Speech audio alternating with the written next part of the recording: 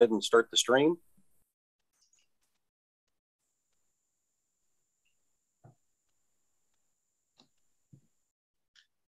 Okay, Ellen, we are recording in live stream. Thank you. Welcome back, everyone, to day 2.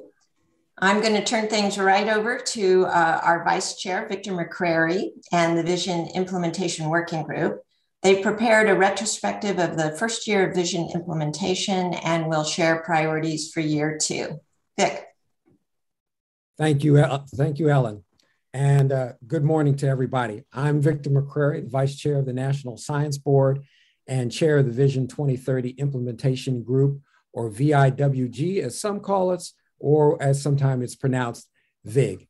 And so I will just ask you to mute your microphones for this presentation until the end when we ask for questions. For the past year, I've been giving updates on Vision implementation at each board meeting. Today, NSB Chair Ellen Ochoa has asked the VIG to present a retrospective of year 1 implementation and a proposal for year 2 priorities, which I'll do on behalf of my fellow VIG members. And so I want to just call them out and just thank them for their time and their patience and what they've done. That's Roger Beachy, Maureen Condit, Dario Gill, Julia Phillips, Alan Stern, and also the NSF liaison, Saul Gonzalez. And then I'd like to open it up to the rest of the board for your feedback and questions later on. And I want to also thank my board colleagues for their support. In 2018, the National Science Board identified 3 trends that were threatening the nation's science and engineering leadership: the globalization of science and engineering, as we've all seen and read in the news, the growth of knowledge and technology intensive industries, and the demand for STEM talent. We spent the next year and a half speaking with and listening to stakeholders from around the country about how to bring about the next era of America innovation leadership. We took that input and data from science and engineering indicators and developed a vision with a roadmap to guide the board, the National Science Foundation, and the United States science and engineering enterprise in the coming decade. So what I'd like to do now, particularly for some of our new members who have joined the board, and for some of this before, you've seen this before, but I'd like to say this is just to affirm how important the vision is. So for those tuning into the meeting who may not be familiar with the vision, but also as a reminder to us all, I'd like to show this short video.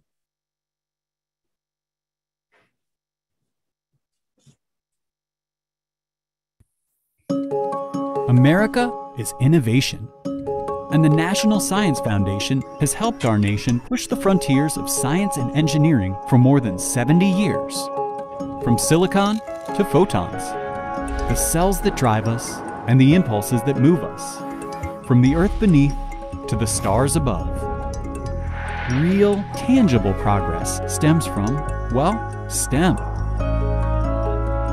If we want to ensure America continues to power that progress, we must ask ourselves, how can we keep our lead in fundamental research?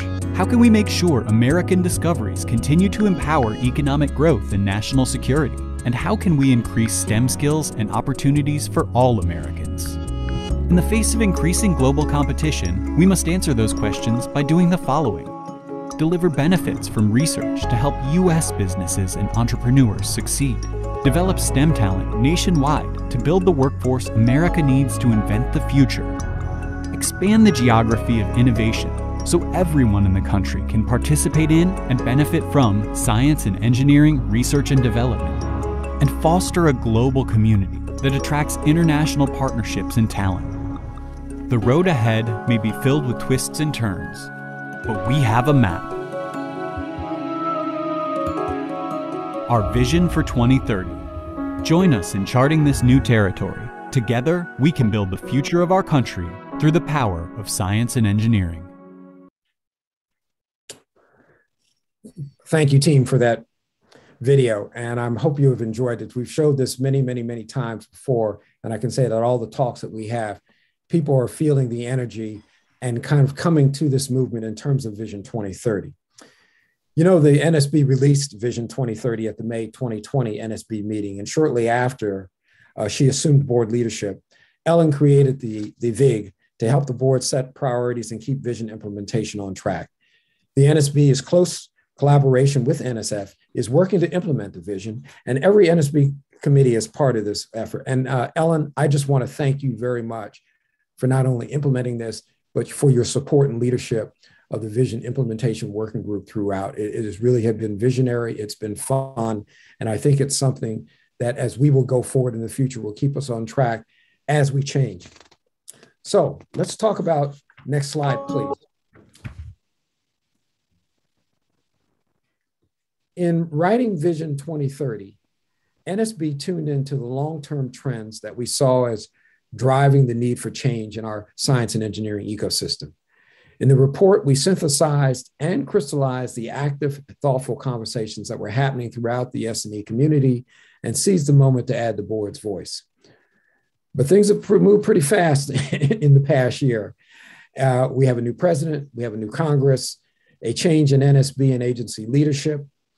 Congress has proposed once-in-a-generation legislation for the National Science Foundation and for research and innovation broadly.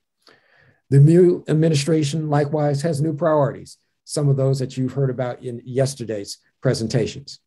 We released Vision 2030 when we were barely 6 weeks into a catastrophe, the likes of which the world has not seen in a century and which has upended all our lives for the past 16 months. COVID-19 has infected nearly 200 million people and left more than 4 million people dead worldwide, including more than 600,000 in the United States. Not to mention the effects of the pandemic on the economy, the national and global science and engineering communities. And these same communities and our society at large have been grappling with difficult issues around race and social justice. It is a moment of profound change, a moment shaped by loss, but also brimming with possibility. It is a moment when Americans in the world can directly see the critical importance and impact of science and basic research. It is a moment that offers us an opportunity for introspection, re-examination of past practices and assumptions, and reimagining what the future could like, including the future of our nation's science and engineering enterprise. More colloquially, many of us have adopted the term that this is a Sputnik 2 moment for our nation at this point in time. And so I and my colleagues would argue that Vision 2030 is even more relevant today than it was a year ago. So could somebody mute their mic, please?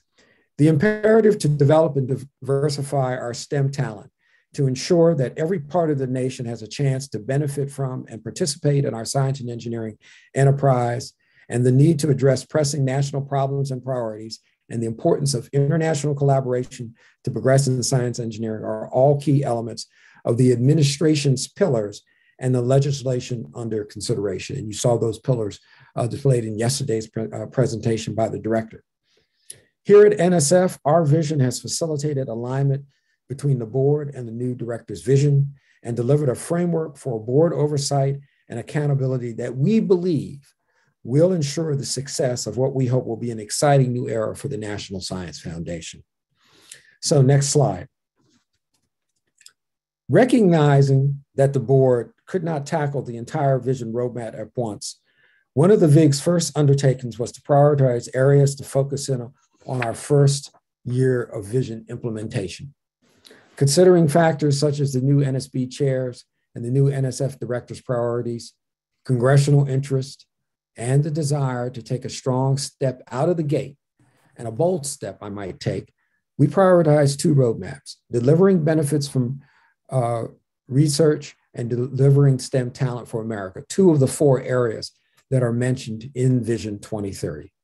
These priorities set our agenda for committee activities throughout the year. So next slide. Let's talk about some progress, and there was much. And since it's only been a year, of course, there's still much work to be done. But I'm very pleased to say that we've already started to see progress, which I'll take a few minutes to highlight. The board cannot claim credit for all of the achievements, but we have said that all along, Vision 2030 is a call to action. Achieving the goals of the vision will require the participation of the National Science Board, the National Science Foundation, and everyone across America who has a stake in the American science and engineering ecosystem, working together in cooperative and complementary ways.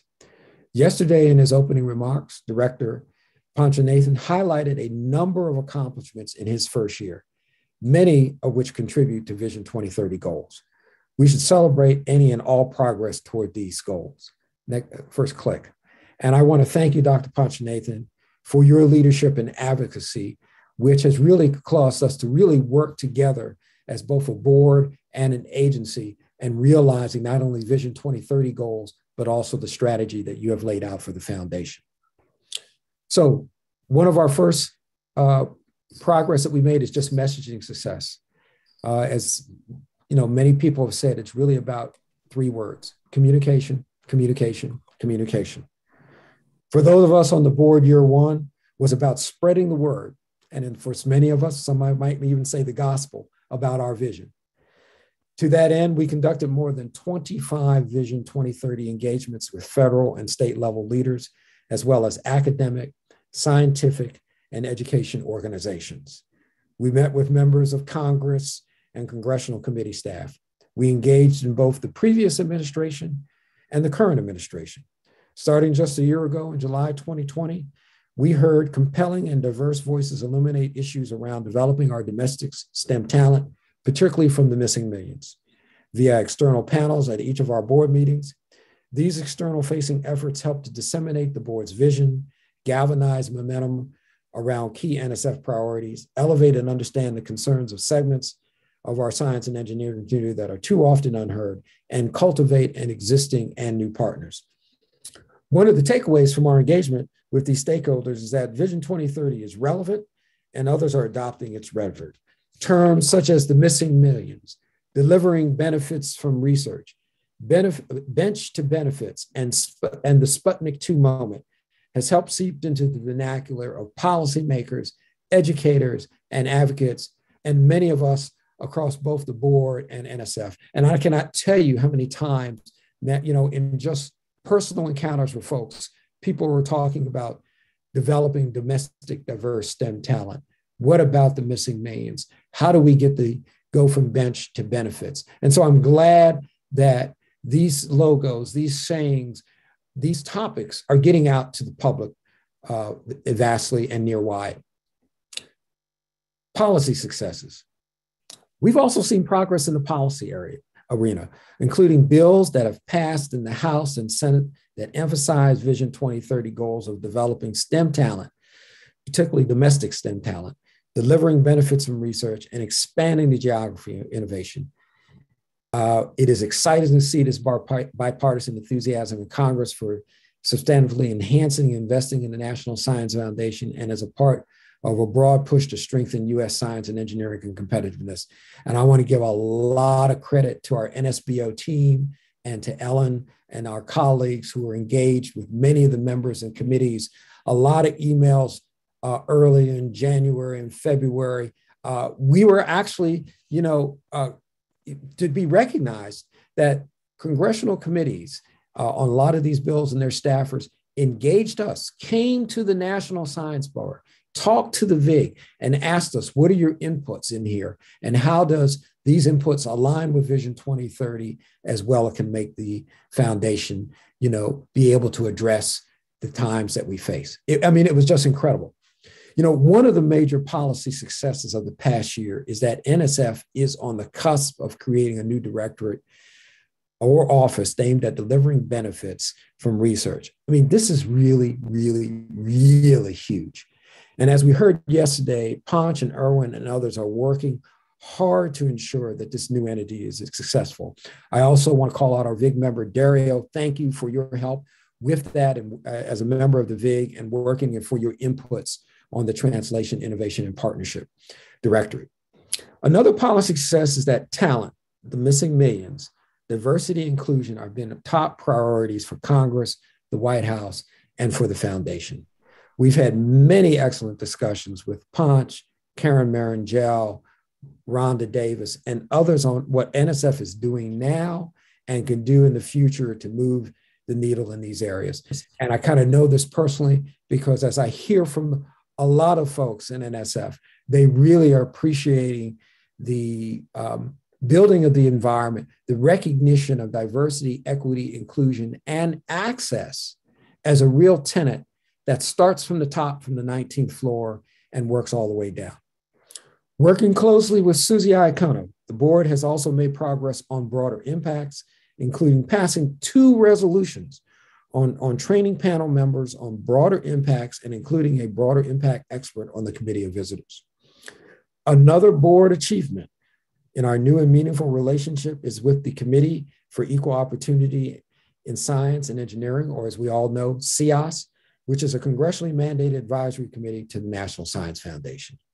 Because CEOS and the board share common goals around talent and equity, particularly when we talk about developing domestic, diverse STEM talent, we can support and amplify each other's efforts. And I want to give a special thanks to Board Chair Ellen Ochoa for initiating this outreach, which I think has proved fruitful and puts us on a new course together with both CEOS and the board in terms of the missing millions and how we can do this through the National Science Foundation.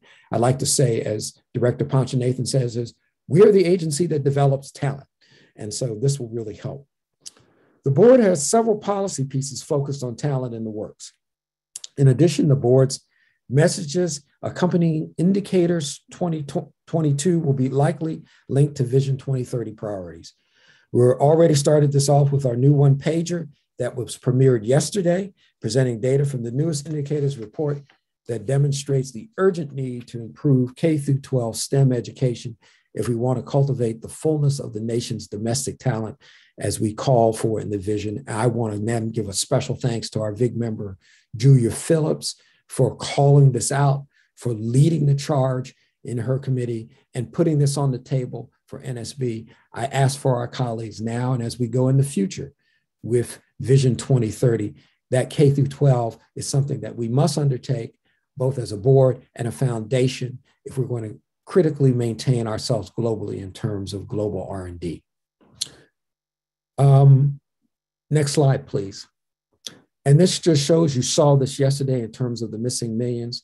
You know, yesterday, Julia and Ponch showed this updated version of the missing millions graphic, which now includes information on Native Americans, Alaska Natives, and Native Hawaiians, and other Pacific Islander and indigenous populations, and has been updated with new data from the 2021 edition of NCSES's Women, Minorities, and Persons with Disabilities report.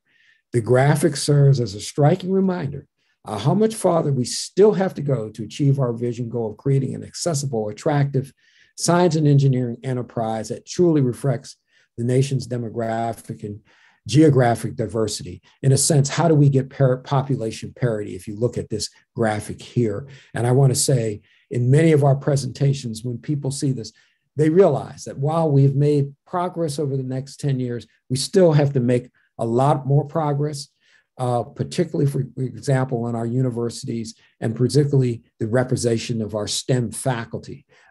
Those numbers have to increase greatly and vastly. And this is going to be a task that I ask of not only the VIG, but also of the board and the foundation. Next slide. As Ponch has pointed out many times, the alignment between Vision 2030's goals, NSS visions, and administration priorities is near perfect. This is a big win. And we saw this yesterday, and you see how of all these things are tied together. And as Ponch said yesterday, budget follows strategy. But as Kaufman and Sorensen always says, strategy, culture eats strategy for breakfast every day, which means that what we need to do is we need to, how do we can change the culture?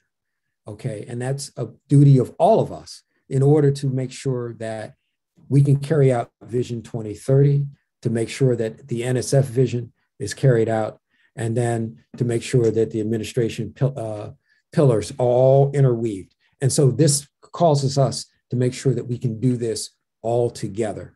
We've got to change the culture.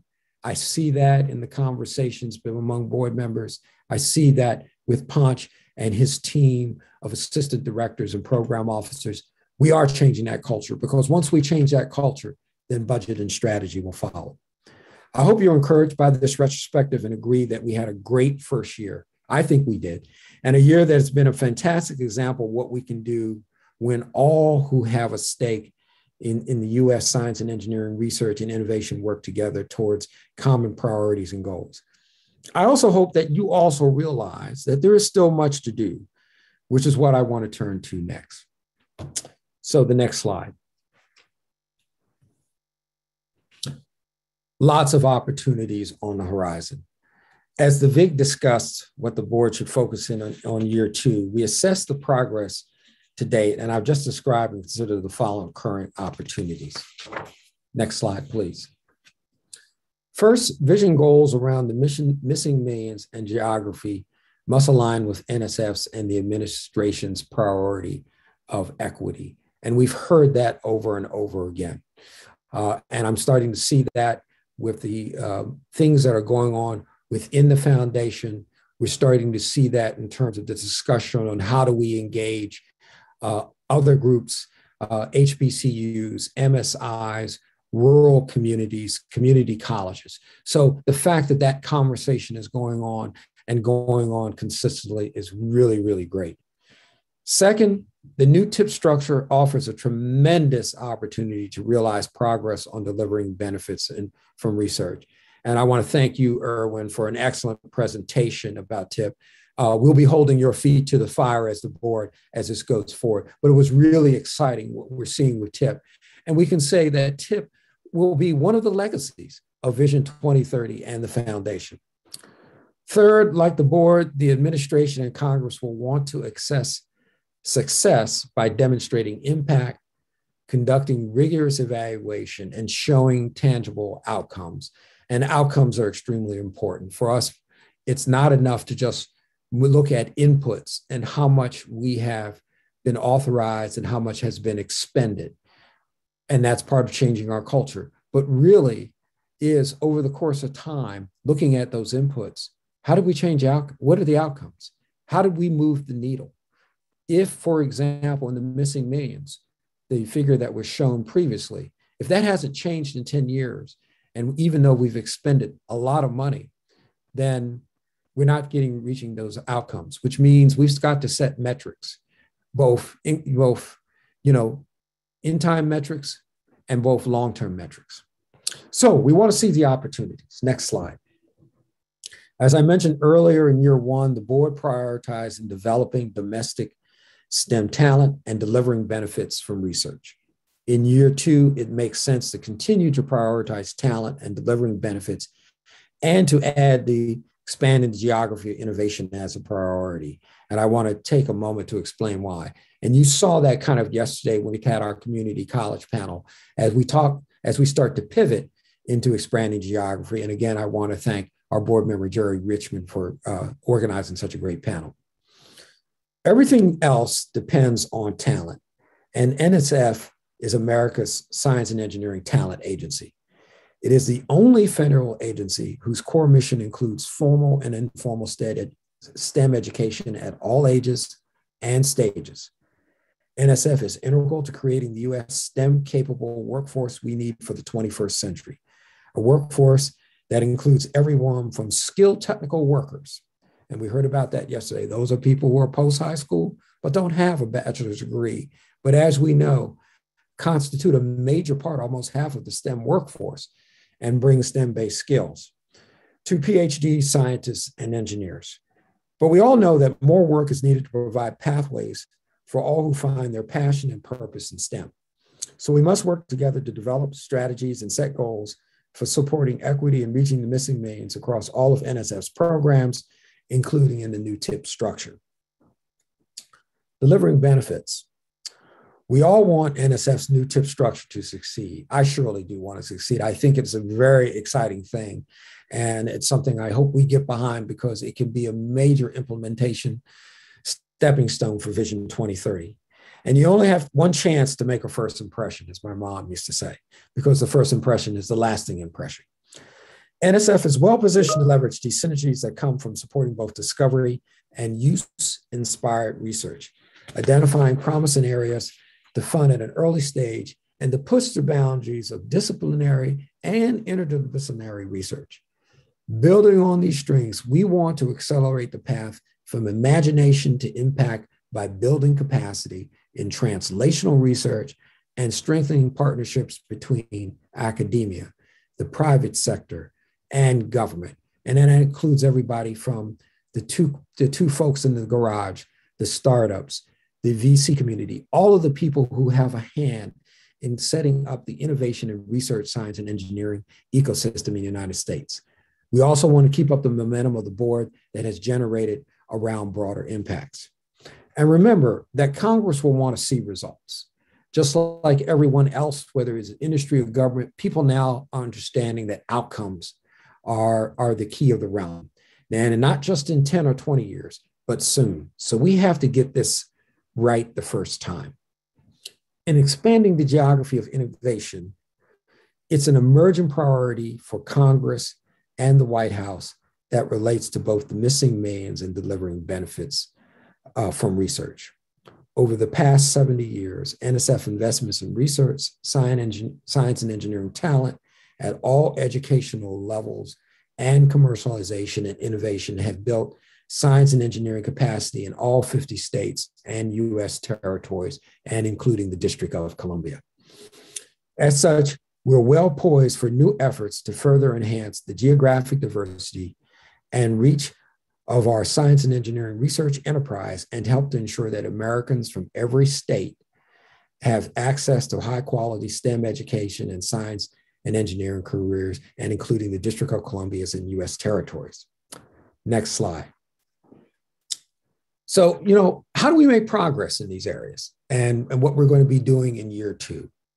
If year 1 of vision implementation was about getting the word out and advocacy and letting people know that we had a vision, and it's a vision that's not only just a vision for just scientists and engineers, but it's a vision for every man and woman who are on Main Street throughout the United States, and starting conversations with NSF about its strategies for achieving vision goals in year 2.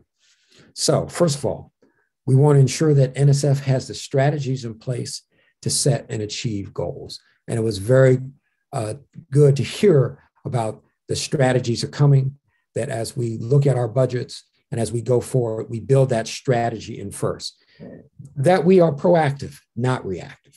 The next one is accountability and being able to measure progress. The VIG, over a number of conversations this past month, have gotten inputs from both our industry and government and academic partners who compose the VIG about metrics. We should be able to look at those things right away and say, hey, look, we did this and this happened, okay? We have to move away from anecdotal evidence and anecdotes. Those are nice, but we've got to have really hard data and metrics, which means we've got to really focus on gathering the data we need and baselining it. Also, engaging closely with the NSF director as NSF stands up the new TIP structure. That's going to be extremely important because it's going to be fast moving. We can't afford to have an impedance mismatch between industry and government. And that's what TIP represents, an opportunity to get this right and to have that kind of engagement. And maybe have to change our language and welcome those at the table if we're really going to move out things at speed and scale. And internally, our NSF governance role. And this means that the board, talking to all of you, my colleagues, will work with NSF to demonstrate its progress towards national strategic goals related to the missing millions, delivering benefits, and expanding the geography of innovation. We want to start with identifying metrics and obtaining baseline data on whom NSF supports, what NSF supports, and where NSF investments go. Because if you don't know where you're starting, you don't know where you're going. We know this will be challenging and it will require some changes to our practices and processes, but I believe it's essential for holding ourselves and the agency accountable and measuring progress and sharpening our message to stakeholders, including our appropriators. It is something that we need to do as a board. It is our duty. We'll consult with the director on strategies, goals, and organizational changes to realize NSF's new TIP strategic priority. The creation of the subcommittee on TIP yesterday, and thank you for that, demonstrates the board's commitment to ensuring that NSF can deliver benefits from research at speed and scale. And let me emphasize that again, at speed, at scale. It is really important that we see we can make these things happen. We will continue to re-examine or possibly revise the merit review policy This will include re-examining metrics, assessment, and reporting around broader impacts. It will also require us as board members to think outside of the box. You know, as was said yesterday in our meeting, what we did and how we functioned when the board was created in 1950 is vastly different than what we have to do now. It's a different time. And we'll work with NSF to understand the agency's goals and strategy for avoiding undue concentration of basic research and education. Part of this should include partnering with NSF on its visioning activity on the future of EPSCoR.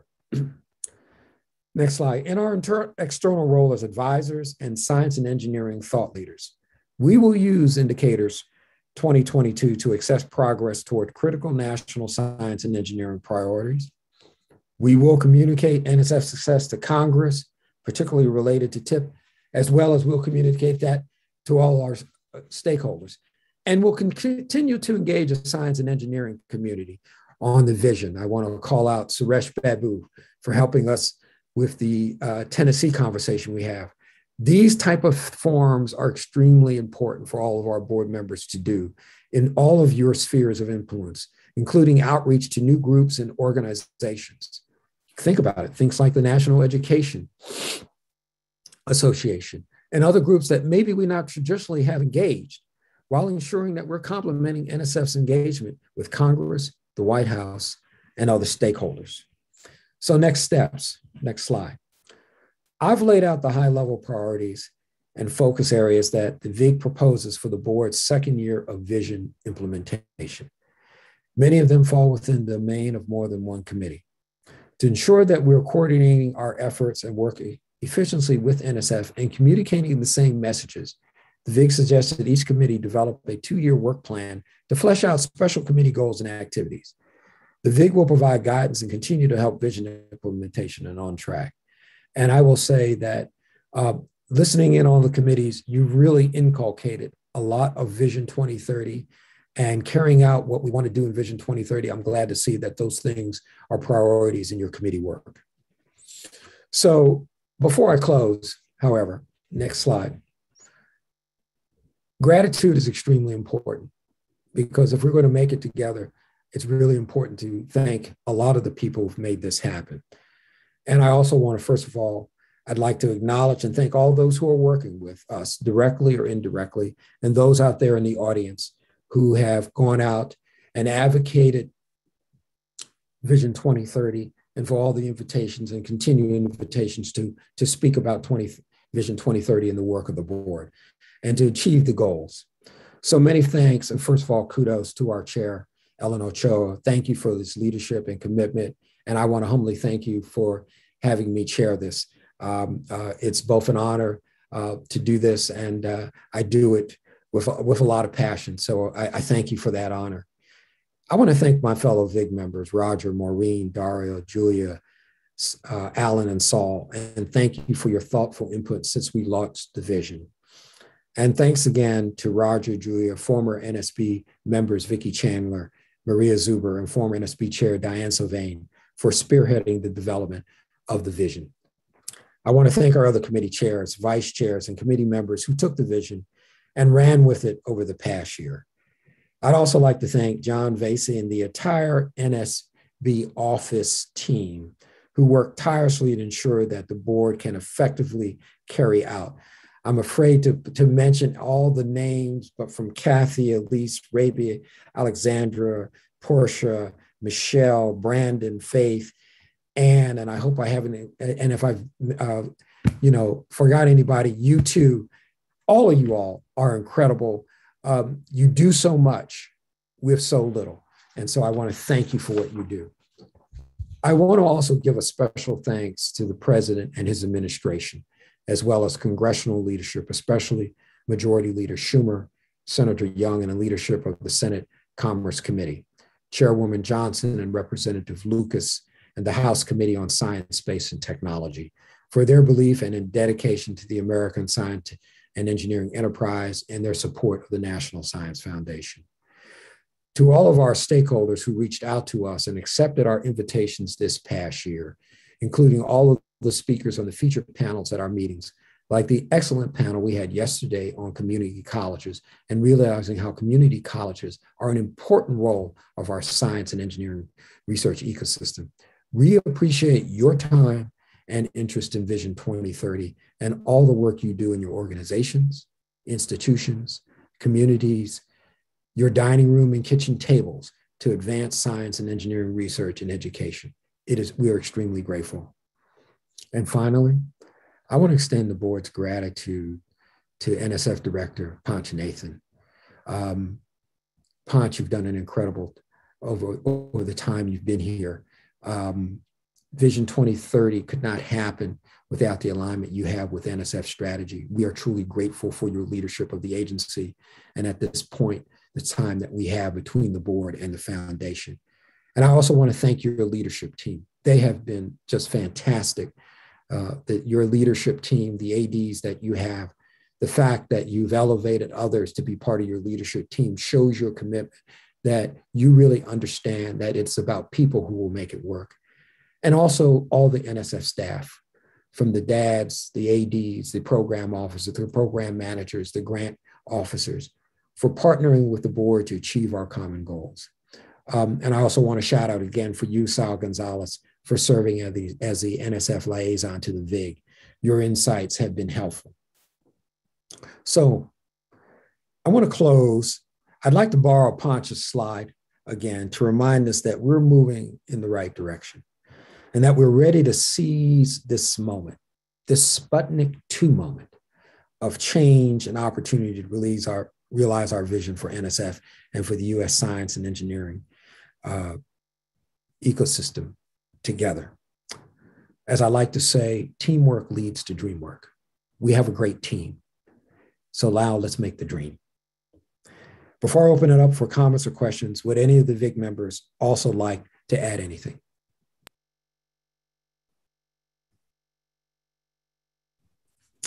I'll just like to, since you've given such extensive thanks appropriately, Vic, I would like to thank you for your leadership on this effort and the passion that you bring to the topic, which is contagious for all of us. So thank you for your leadership. Thank you, Dario.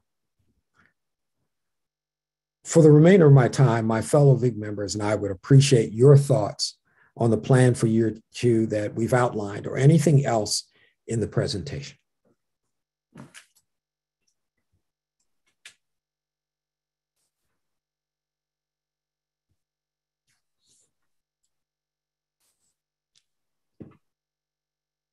Wow. Stunning. Oh, Roger, I see your hand. Just to say that it's really been a lot of effort by Vic and the committee to move forward. But, we really need to know that the board is aligned with the VIG team. And if there are things that you think that we've not made enough progress on or you want to see more action on, this is a time to mention it. I'm sorry to back up what you said, Vic, but really this is, we don't get enough time to hear from the rest of the board. And we're going on a way that we hope is an alignment. And if it's not, please let us know, because I think Vic's done a great job in getting us to where we are, but we have so much more to do. And somebody asked me if we imagined that we'd be this far along in the first year. And the answer was no, I didn't think we'd be this far along, but there is so much more. And the piece on diversity, what we're adding this year, I think is an important component. But if we're not doing as much as you think we could, please make sure that we know it. Thank you, Roger. And Roger, I also want to, again, I thanked all the members, but I want to thank you for constantly pushing us in the direction and saying, hey, look, we got to do better. Julia, I see your hand up. Thanks, Vic. And yes, thank you for your leadership on all of this. I just wanted to emphasize one of the things that this group has been spending quite a bit of time and I'd say energy on is the need for, as we move in new directions, developing appropriate metrics so that we can tell whether or not the things we are doing are being effective. And you can't know whether you're making progress in a particular direction unless you know where you are now. And that clearly is going to require collaboration between the board and the foundation maybe NCSES to some extent, but I think it's really more a board foundation thing. And that's going to be really critical in year 2. Amen, Julia. Yes, we need that data in order to make the decisions of no, we're making progress. Artie, I saw your hand up. As we consider the missing millions, we tend to focus on K through 12 education and graduate education. But we know well from the social science research that we support that there are many other factors that limit the ability, particularly of those who are economically disadvantaged, from participating in the STEM workforce. I think we have to speak out more on those other factors. They're not contained for the most part within indicators. And yet, if the nation doesn't face up to them, we will not achieve at the level that we need to achieve. So that policy side has to be even more active than you have indicated in your summary. Thank you very much, Artie. Steve, you're next. Thanks, Vic. I wanted to make a point that I think was best made by Steve Leith, one of our colleagues. We have the board from 1950 on created the preeminent scientific institution in the world, at least I think so. And as we work on diversity, equity, and inclusion, those contribute to the goal of having the preeminent scientific institution and are not at the expense of the scientific success we've enjoyed. Hear, hear. That is true. That is very, very, very, very, very, very true. Jerry.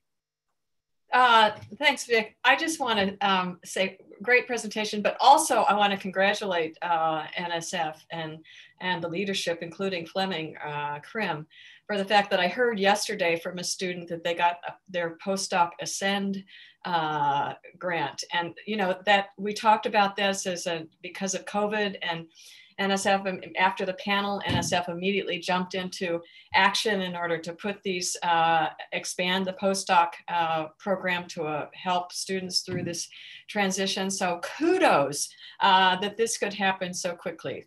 Kudos. Thanks. Yes, yes, yeah, yes. Thank you, Jerry. Appreciate that. And kudos to the foundation for listening. Suresh Babu. Thank you very much for giving me the opportunity to work with the implementation group and doing it in Tennessee too. Is there any way we can do the reach out to other states and Vision 2030 across our country, and then talk to them about the best practices? Is there any thought process on it? I'll give you my thoughts, and I'd love to, and board members. I think you just steal a line from Phil Nike. You got to go just do it.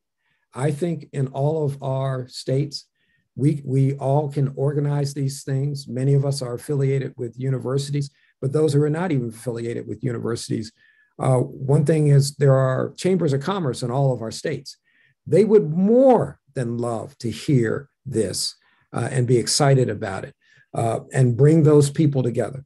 Because I think as we realize the confluence of both science and economics and national security, which, by the way, if I'm just paraphrasing the mission of the foundation from 1947, all come together.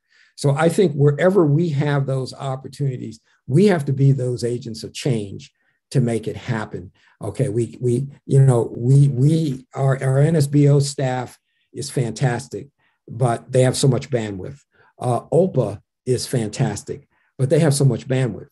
But one of the reasons that many of us are on this board, beside our passion for the research and science that goes on in our country, is because many of us have reached out to our own networks, okay? And we can make that happen. And no matter how small or large it is, whether it's just convening students for a graduate course to talk about scientific policy, or whether it's a larger gathering, we can do that. Many of us belong to scientific associations. I belong to, example, for the American Chemical Society. We had a session with them, and we will continue to have this dialogue and conversation. And by the way, with this kind of environment that we've had with the pandemic, we've actually been able to bring more people in. So I see many of the societies right now are talking about doing hybrid sessions, depending on what happens in terms of the progress of the pandemic, are reaching a lot more people. And they would welcome, I can't tell you how would welcome a member of the National Science Board to come out to give a keynote speech to talk about Vision 2030, any aspects of it, and how it relates to those societies. So those things we can do on our, that's what I would expect, that's what we are expected as board members. We are called to serve. So we must spread the good news, which in this case is Vision 2030. I'm seeing that I've been told to wrap up. So I'll take one last question, and then I'd like to turn it back over to you, Ellen, if there aren't any.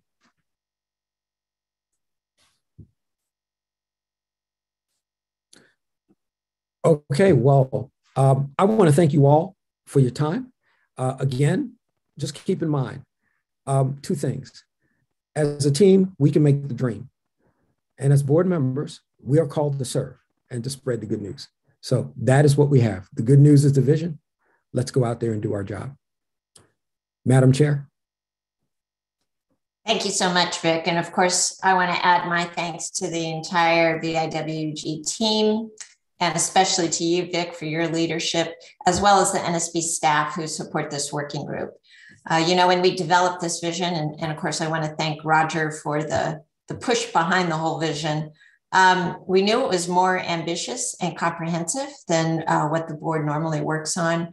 And so to have this working group activity, you know, it's really critical to help identify opportunities, keep the project on track, and coordinate the efforts of all of the board committees. In the weeks ahead, I look forward to the VIG turning these priorities into an NSB work plan and collaborating with the board committees who have already done just a marvelous job so that they can each develop work plans for year 2. And of course, my thanks to Punch and the NSF senior leadership team for embracing Vision 2030. As everyone said, we're at an exciting moment, one in which the administration priorities and the NSF and NSB priorities align. And I look forward to the board's continuing partnership with NSF and the administration to pursue these goals in year 2 and beyond. We've had a lot of support from so many science and engineering stakeholders, including in Congress, who've also embraced these messages and engaged with us on vision themes and possible actions. And we certainly look forward to growing our collaborations as we tackle these challenges. I'd like to turn now to our next item on the agenda. This morning, we have the pleasure of welcoming former NSB member, Dr. Shirley Malcolm of the American Association for the Advancement of Science. The topic of her talk today is timely as the board considers how to advance our missing millions goal, including the promise to improve the attractiveness, equity, and inclusivity of research careers. Dr. Malcolm's presentation may also inform our ongoing discussions to improve the effectiveness of the broader impacts review criterion. And of course, it was really a suggestion from the Committee on Oversight to bring Dr. Malcolm before the board today. So I want to turn the floor to Anila Sargent, the chair of our Committee on Oversight, for her to introduce Dr. Malcolm.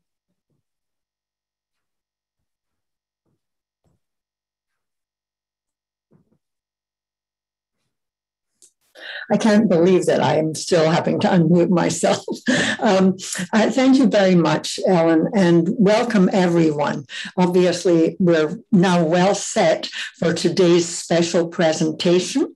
But before we start, I'd like to ask board members and others in attendance to please turn off your cameras and mute your microphones during the presentation. And actually, of course, it's a great pleasure for me, and I'm sure for all of us, to have one of the nation's foremost experts on diversity, equity, and inclusion in STEM here today. Dr. Shirley Malcolm is at the Association for Advancement for Science, where she is senior advisor to the CEO and director of its STEM Equity Achievement Sea Change program.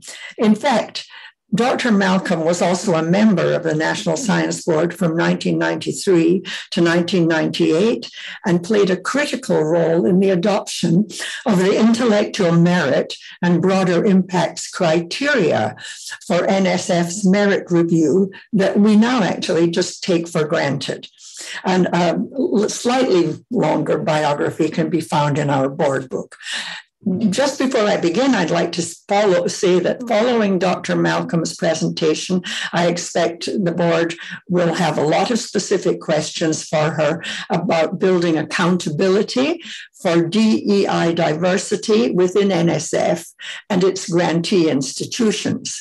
I remind the board that there will be further opportunity for discussion of these issues in the Committee on Oversight open session this afternoon, when NSF will present a summary of the 2020 Merit Review Digest. And with all that information, Shirley, the floor is yours. Welcome. Thank you. Thank you, Anila. It's really an honor for me to be with you and to be able to share some of the information that relates to the sea change and to the review criteria and all the other things that that we have discussed. I entitled my presentation "Investing in Human Potential," and this is the title of an old study that we did a long time ago to be able to talk about how to move forward. And I am not being able to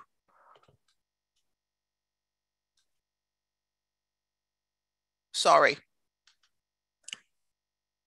That was hiding one of the little clips was hiding the button that I needed. It's an honor to join you. And I just want to give you a brief overview of sea change and the strategies that we're incorporating within sea change to really begin to move the needle.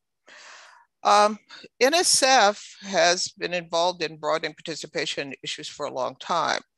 The 20th century efforts were very much a product of their times.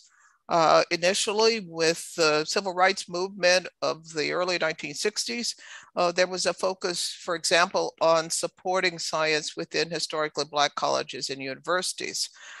This expanded in the 1970s to include other institutions serving under other underrepresented groups at that time.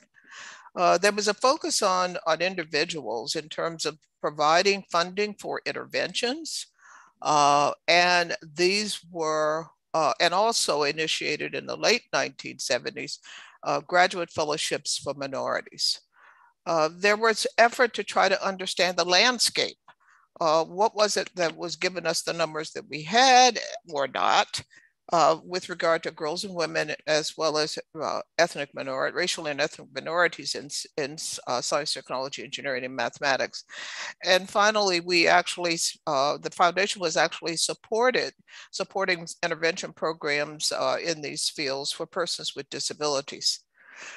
But the interventions approaches that largely dominated the strategies that the foundation undertook were limited in terms of what it was possible for them to accomplish.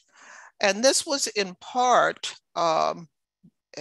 because the focus was on fixing the student, fixing the women, fixing the minorities, fixing anybody else, but really with little challenge to the structures that formed the overall system. And that was the point where we knew that we had to be able to move forward. In a landscape review that we did at AAAS, Marsha Mattis and I did back in the late 1980s, In a publication in 1991, we developed this model for meaningful change to show that, in fact, that much of what was going on were isolated programs, soft money funded, or with a lot of volunteer effort. It was dependent on institutional commitment. There was very little actually put in place at higher levels within colleges and universities to start to move the efforts forward.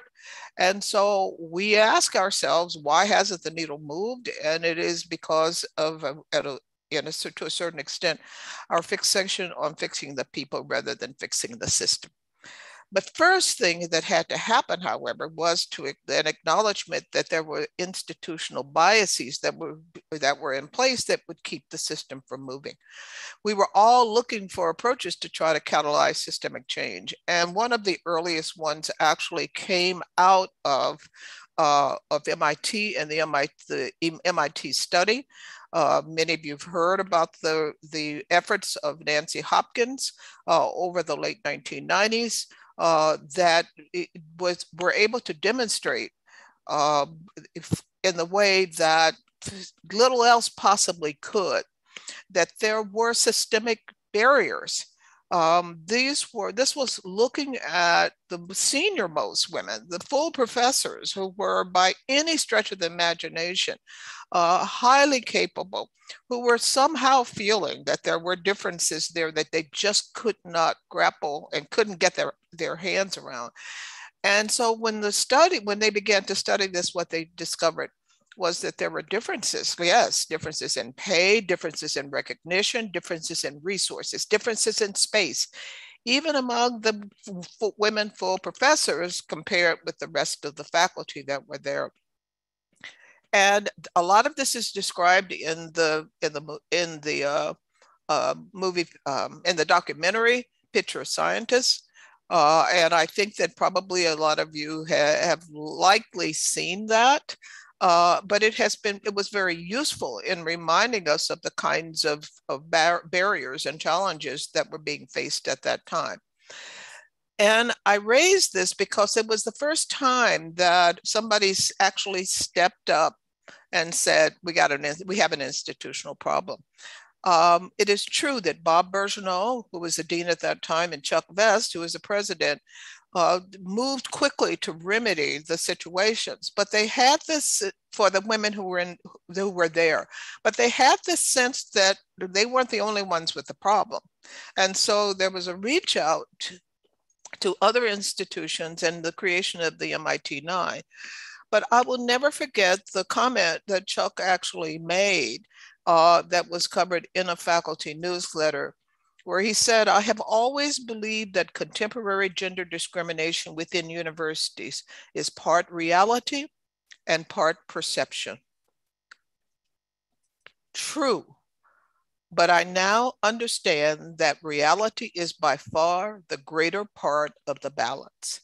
And it was this acknowledgement of the reality of bias that really allowed us to have this kind of discussion beyond MIT, because this was not the response. What happened to raise this at MIT was not the response of the disgruntled, but the call out for fairness and justice.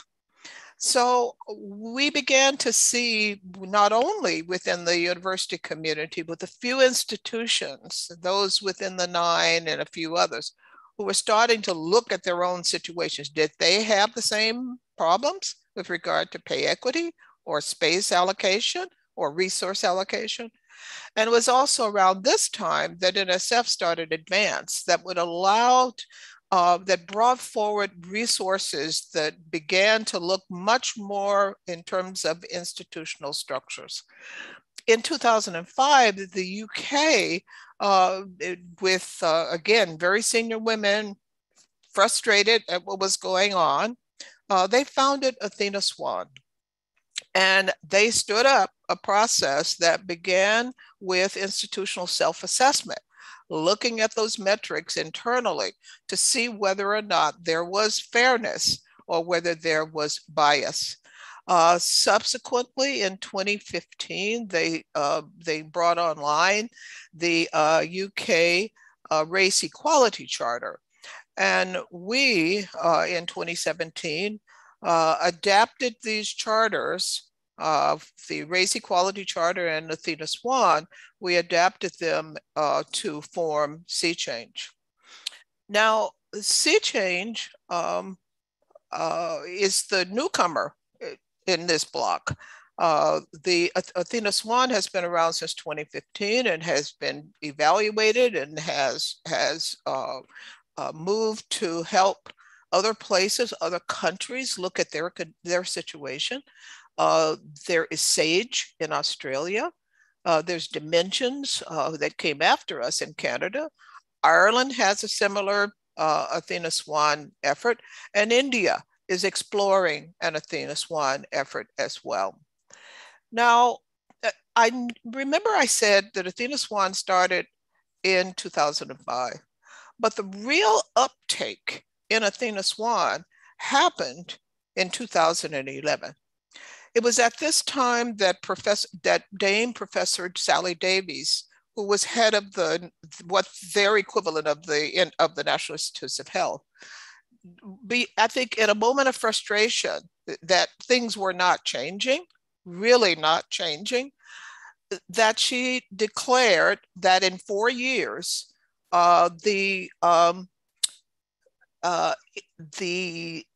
departments that came in to request funding would have to have at least a silver Athena Swan rating. All of a sudden, it got people's attention. And I think that the government had a salutary impact on the departments really starting to move, because they had 4 years to make these kinds of changes and to begin these processes internally. And it wasn't just the departments, because in order for a department to get a silver rating, this meant that the institutions, they could not move beyond bronze unless the institution had at least a bronze. And so this meant that it was moving the discussions internal to the institution as well as inside of the departments. So the question is, what is Sea Change? Sea Change is a keystone initiative of AAAS that tries to catalyze and sustain systemic institutional transformation. We're trying to create equitable and inclusive colleges and universities that can support the success of all students and scholars. We try to build the capacity of individuals and institutions to really look at these things systemically, to take a systemic approach to change. We are research-based and metrics-driven. You cannot know how far you have gone if you do not know where you have been. I will underscore that particular aspect of the comments that were made in the previous discussion. We provide a law-attentive lens. We have attorneys and policy experts who work with us, because we, unlike the UK, have certain kinds of restrictions in terms of how we implement. And therefore, we look at elements such as what the state referenda, what do they forbid and what do they allow?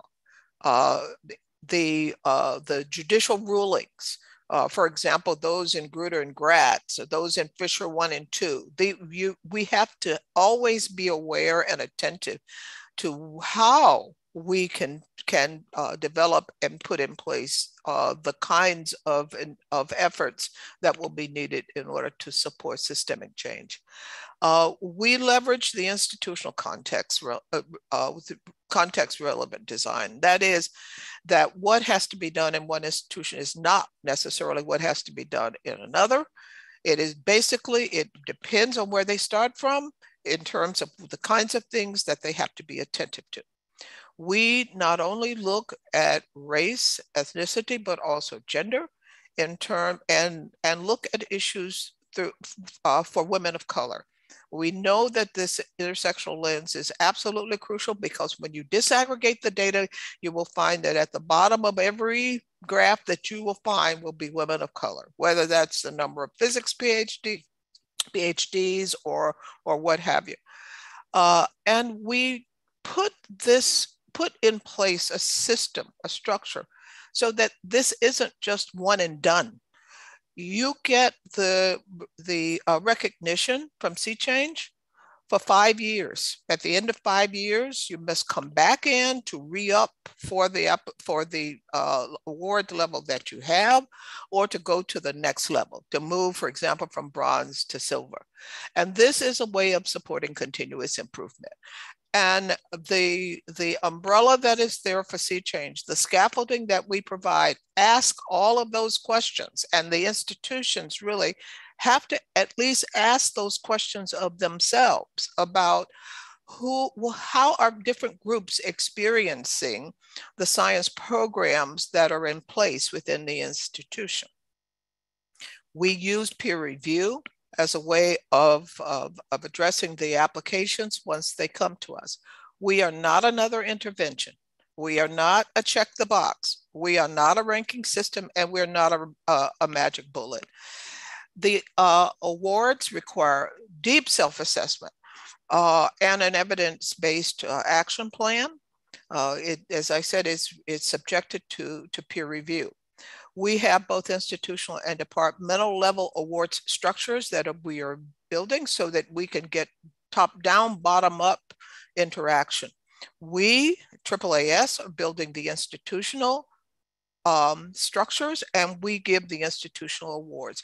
But we're working with disciplinary societies in developing departmental level assessments.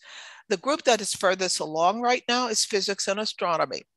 And in that case, it is the American Association of Physics Teachers.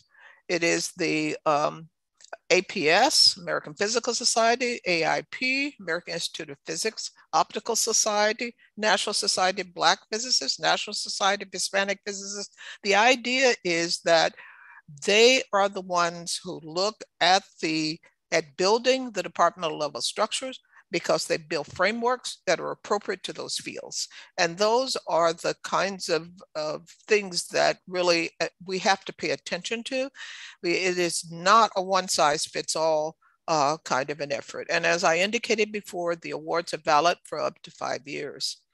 So self-assessment, using detailed frameworks as scaffolding that we have adapted from for the UK to the American context, where institutions work with a change team, a team of individuals from different parts of the institutions that are having to look at different aspects of the institution, whether it's the human resources policies, whether it's promotion and tenure policies, but building on a base of institutional research to see how do we stack up when we look at all of the things that we need to look in terms of equitable, inclusive environments.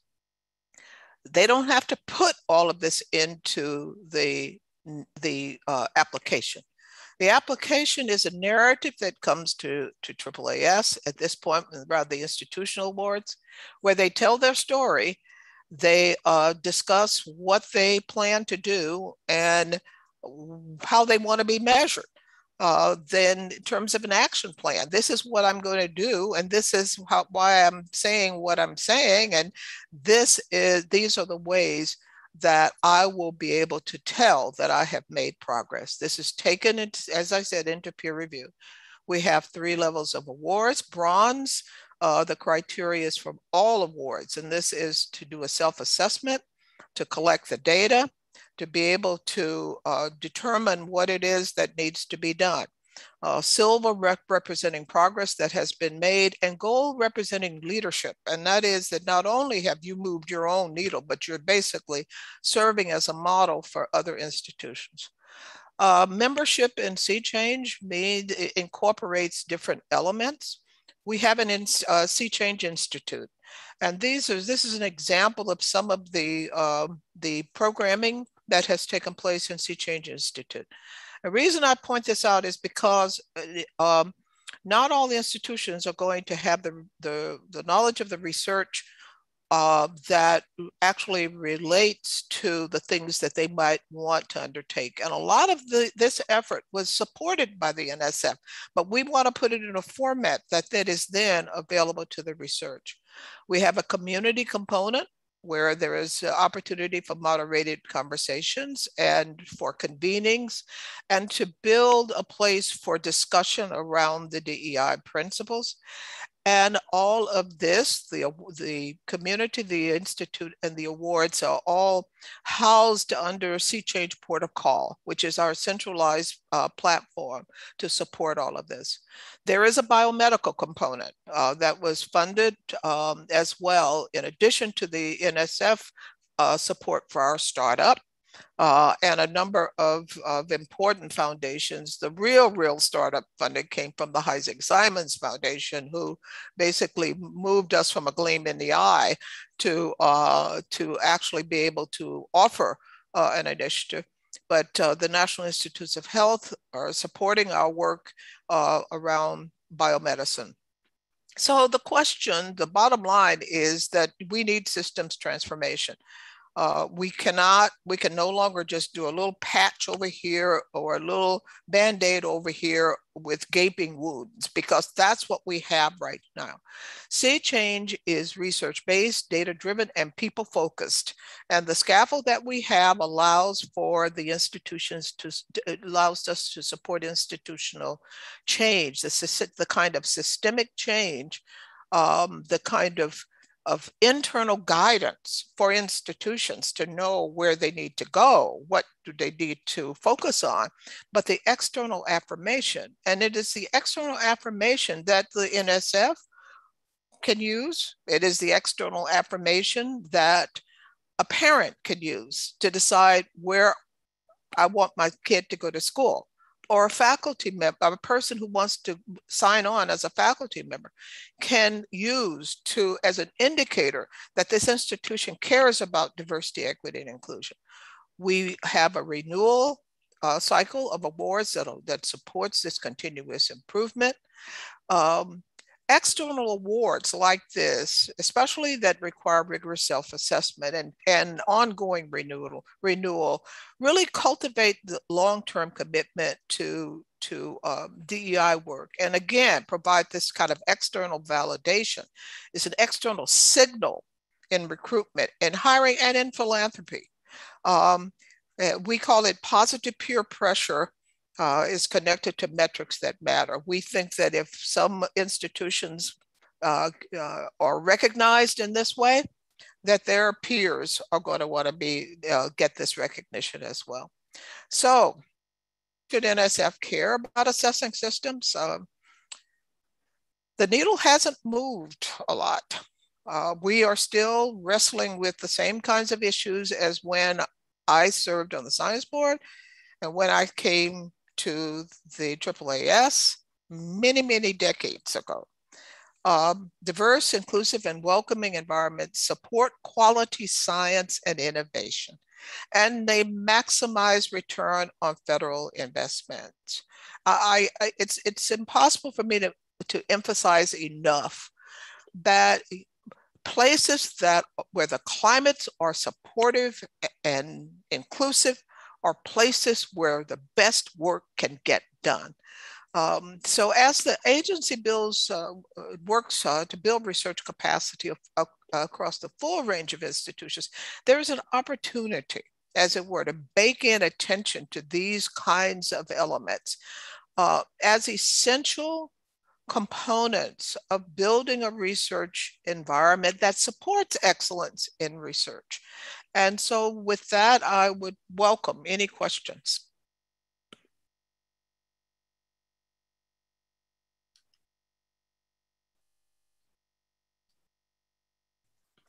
Thank you. As usual, it's taking me a little while to come back on, but I am on. So surely I'd like to take the opportunity to ask you one question before I open it up. So my question is that you've had enough time. I can see what you're suggesting we do. I can see how great this would be to address what is a systemic problem. But what kind of feedback are you getting from the institutions about how they are finding the administrative burden of this particular program? Is it overburdening the system is that what they feel? Is there a problem in finding peers to peer review, or is there a uniform enthusiasm for the program? I'm just asking you what the kind of feedback you're getting from people who have started using it. People who are exploring it, okay. One of the first things they say is the administrative, there's all this data collection and what have you, and we prefer to do this other kinds of thing, or this is gonna take too long, and we prefer to do something that is short term. Short term will not last. We've already done that experiment. Okay, we have done that experiment. The administrative part it can feel daunting, but they're already doing a lot of the data collection already. They have to report into iPads. They're already looking at a lot of these different kinds of elements. If they've done accreditation or they're just finished accreditation, they have had to do this. They can use a lot of the data, just port it over into a lot of the other kinds of things. But the other part is that this was work that really needs to be distributed across the institution, because it is, in fact, related to the different kinds of components that happen. So that's one thing that we hear. We do hear it is just way too much work. All right. Yeah. Then we hear that, well, the pandemic hit, we can't afford membership. The membership is pretty modest compared with, and it is based on the operating budgets of the institution, but it's modest compared with what is being paid otherwise. But I remind people that if you can improve, for example, your student retention, you can, your retention in these programs, you can more than pay for what you're doing. Okay, you're losing people like crazy. Yeah. This is the ship that's taken on water, and so this is, I think that it is a way of how you have to look at this, how in fact you are looking at this as an investment.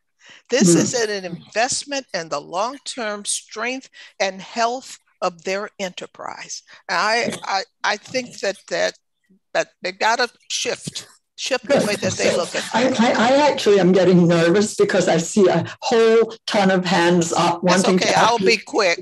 Anyway, and it was a fabulous presentation, but let me move it over. Ellen is going to moderate the discussion, and thank you again. It's just a great idea. We'll go forward, I think, in some ways. But Ellen, will you take over at this point? Oh, sure, absolutely. Thank you, Anila, and thank you so much, Dr. Malcolm, for a very, very informative presentation. So let me start with Jerry. Great, Shirley, great to see you again. Good to see you. Shirley, I want to be quick on this. I really like the fact that you're collecting metrics, and I'm interested in finding out if you're collecting metrics on the demographics and retention and completion rate of graduate students, because I've been pushing the board to seriously consider that those institutions that get funding from NSF need to report that kind of information so that we can compare them from institution to institution. There is Life Sciences Coalition for Next Generation Life Sciences, which is collecting this data, but it's just a small group, so it can be done.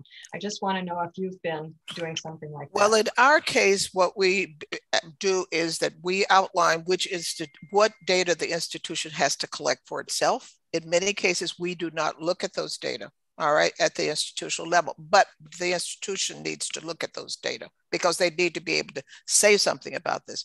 When I worked on graduate education issues, one of the things I found was that there was almost no conception of retention in graduate education because people just assume when people disappeared that they in fact had just decided to go off hiking. I mean, but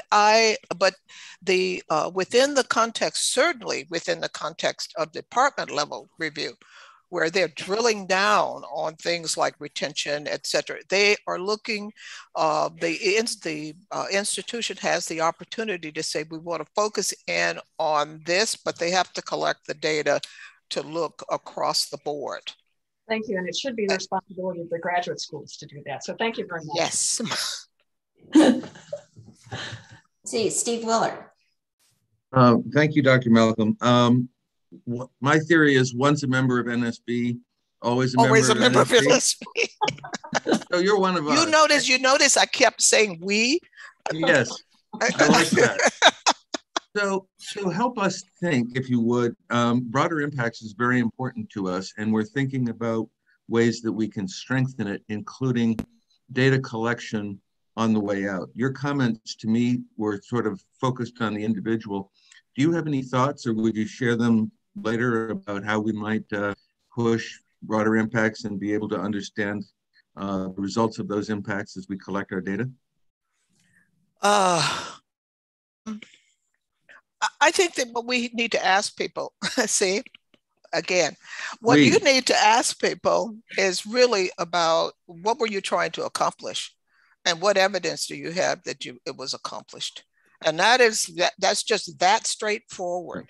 And I, in fact, I'm a big fan of broader impacts. I'm one of the people who stood it up within the foundation. Mm-hmm. And I think that it is a very important lever for change, for systemic change, depending on how it actually gets used. And so I applaud your efforts to start asking for measurement associated with it. Thank you. Let's see, Mel, you're next. You're muted. Can you unmute Mel? Dr. Malcolm, how many institutions have used Sea Change? What is the distribution of bronze, silver, and gold? And how many institutions have started and left? Okay, all right. We are a startup. I said that we only really began in 2017. And the first thing that we had to pilot was the awards structure. So we only gave out our first awards in, I think it was 2019. And so that means that we haven't had that much time. If we want to look at impact, we look at see what happened in the UK during this time, because they have 15 years of data. Is that right? Yes, they have 16 years of data and they have had evaluations. And so in our case, we only have bronze institutions and we only have 5 of them because, as I said, we had to pilot them. And they are, in case you wanted to know, Boston University, University of Massachusetts Lowell, University of California Davis, University of California Irvine, and Arizona State. And those are the ones that we have right now. I would be happy to come back in 15 years. I'd be happy to come back in 15 years, but be happy to come back in 15 years and tell you how many golds and silvers and things like this. But we, as I said, we are a startup. Thank you. Thank you. And I did think it was important to point out that you also offer the opportunity for people to essentially join the community. Yes. Without diving into the full assessment, to yes. take advantage of the conversations, best practices, try to understand how they might be part of the awards program in the future. Yes, and the membership basically is larger than that. It's about 13 institutions, and they can be there for a while and figure out how to maneuver or learn from others. We're looking at these kinds of strategies. Okay, we'll go to Vic next. Dr. Malcolm, always a pleasure to see you again. Good to see you. My question is, have you engaged, because this is so important, a strategy to try to also to present this to the boards of the institutions. Because as you know, everything really starts at the top beyond the president or the chancellor, and try to get to the boards of these institutions. And how can we at NSB help you? Well, we have not undertaken this. As a matter of fact, I was in the process. I have been promising my staff that I'm going to do a module that for the Institute that is just about board leadership and how and why the boards ought to be asking these questions. I still have a promissory note out to do that. I would appreciate people actually talking about this to their own institutions.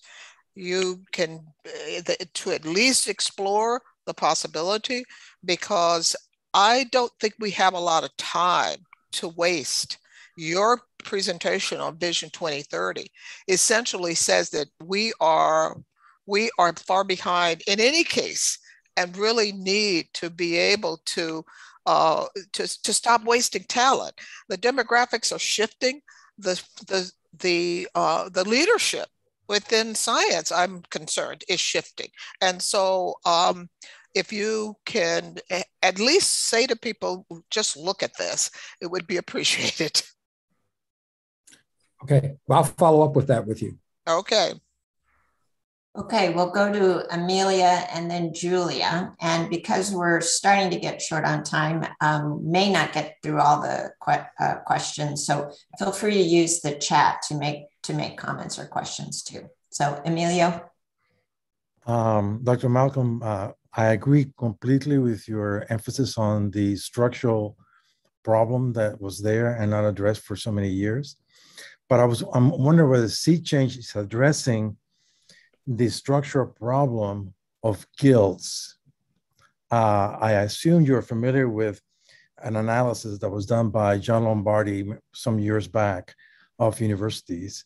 And he characterized universities as being made up of guilds. I know. And there were departments being constituted as very close guilds, which are resistant to anybody, including the leadership of the university, telling them how to run their business. Yes, I know this. And this is if that is not addressed, and you only address the administration of the university in trying to change things, we're probably going to fail again, because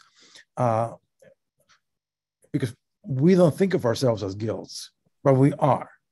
And certainly when you run a department, you can see how it resists, the dean and the presidents of the universities all the time. They think they are the authority on what is quality, and the disciplines function that way, like a mega guild as well. I totally agree with you, and that is the reason that we are building a structure that is top down and bottom up. We want departmental change at the same time that we're getting institutional change. And if the physics and astronomy community are working together to say, this isn't acceptable that in fact that the numbers have not moved in 30 years, that it isn't acceptable anymore in light of the kinds of challenges in Vision 30. That is what we hope. We also hope that the peer pressure between institutions, if one of those headline institutions basically gets the award, it's going to be difficult for the other one to not go after it. And we want to use the guild structure basically as a positive peer driver. Okay. Julia. Yes, thank you, Shirley. It's great to see you again. Good to see you. I was wondering, well, first of all, it appears to me that there are some pretty good parallels in terms of the process, the self-assessment, so forth and so on, with many things that are done in the private sector, for example, in environmental safety and health, or in processes, Lean Six Sigma and that kind of thing. Right. And so and that leads me to ask the question whether the private sector and the engagements between the private sector and the universities might be a way of, conveying the value of these self-assessments and collecting the data, and self-improvement and all of that kind of thing, as well as the private sector being a major employer of the products of the universities. And therefore, I think that it might be beneficial to work on seeing what you could do to get the private sector pushing for this as well. We are working on that. We are trying to get corporate partners. We are trying to, and we're also trying to influence private philanthropy, because that is another way to basically put a lever in place to say that this is valued. This is valued. And we want to go to places where we know we can bring in people that have experienced highly productive, highly successful, highly inclusive environments. Thank you. Thank you so much, Dr. Malcolm. Thank you to the Committee on Oversight for bringing Dr. Malcolm to our board today. I'm sorry, especially Suresh and Maureen, that we didn't get to your questions.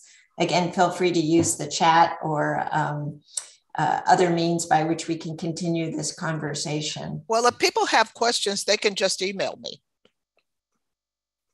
Absolutely. I've been answering a lot of questions on email about all of this. Of course, I just know that I think the whole board can benefit, from what we hear. So we definitely want to continue the conversation. And I'm sure Anila will help do that as well. Welcome home. So with that, I'm going to conclude this open plenary session, and we will break now. We'll return in closed plenary session at 1:10 p.m. Eastern.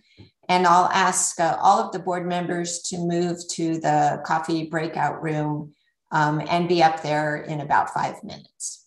Thank you.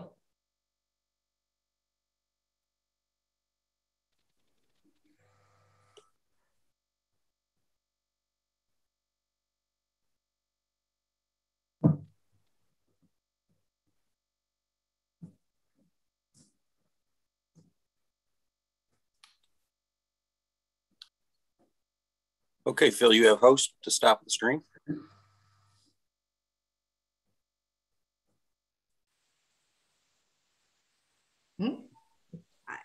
I haven't seen you in a long time, Ann. That's right. Hi.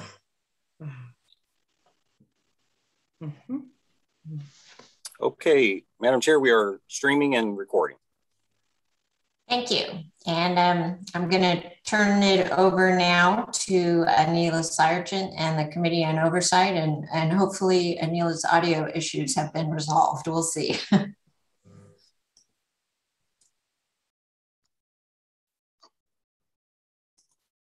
Anila, you're muted. Anila, you're on mute. I know. I just sorted that out. I have to tell you that I never have these issues on anything other than oversight committee calls. That's all I'm going to say. Maybe I was not meant to be doing this. Anyway, I'd like. Do you want me to just, it sounds okay? I got out and in again. Okay. So I'd like to welcome everyone to today's meeting of the Committee on Oversight. And aside from me, the committee members are Vice Chair Steve Willard, Roger Beachy, Steve Leith, Carl Weinberger, Jerry Richmond, and Scott Stanley. And the Committee on Oversight is continuing its efforts to address the Vision 2030 goals for broader impacts by making optimal use of merit review, metrics, and data collection. And of course, the presentation earlier today from Sydney Malcolm provided much food for thought and no doubt action for us regarding how we ensure progressively better accountability, or actually just consciousness and activity in awardees and their institutions. And so it's been very helpful for us. There's a lot of follow-up for us to do. We've also, from the point of view of this meeting, been reviewing the draft merit review digest and the Committee of Visitors reports, and we've begun to identify highlights for the board overview, which we'll bring to you later in the year. In addition, our Vice Chair, Steve Willard, met with the Office of Budget, Finance and Award Management to discuss enterprise risk management at NSF. And so I'm hoping that Steve will begin by briefly updating us on that discussion. Steve? Oh, that's an introduction, sorry. Well, unless it seems to me that, Steve, that you're talking at this point. Did I make a mistake? Of course, we can, let me check this out. This is rather bewildering. Steve, are you ready to update me?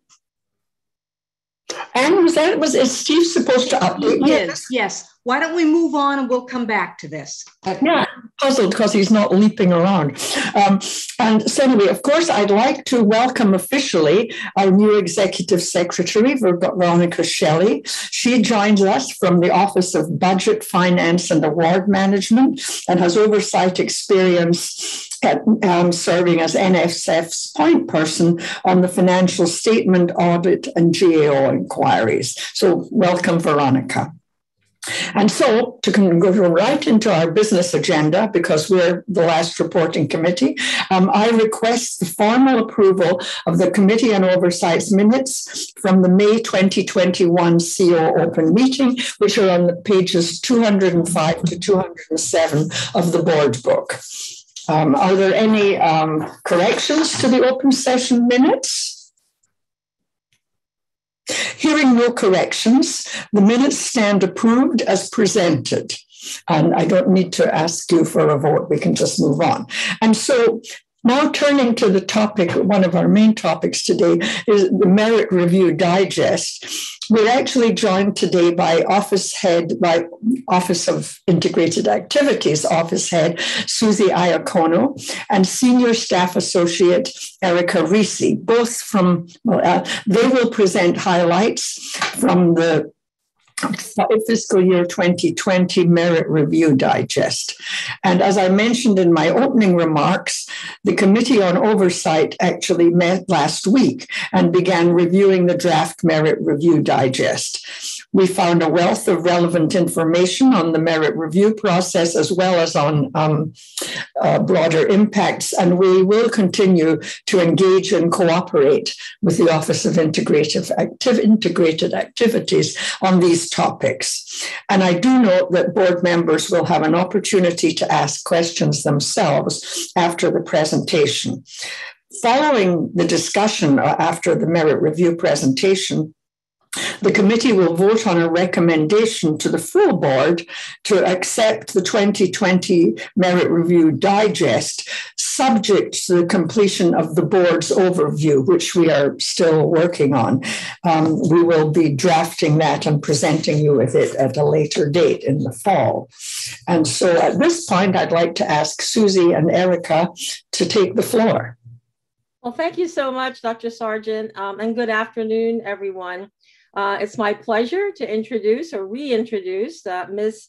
Erica Risi. She's Senior Staff Associate in OIA, and she's going to present the most recent results from the annual Merit Review Digest. She will also present new public merit review resources and give an update on our response to the February board resolutions on improving the quality of merit review. Over to you, Erica. Thank you so much, Susie. I'm pleased to be joining you today to update you on various merit review modernization activities.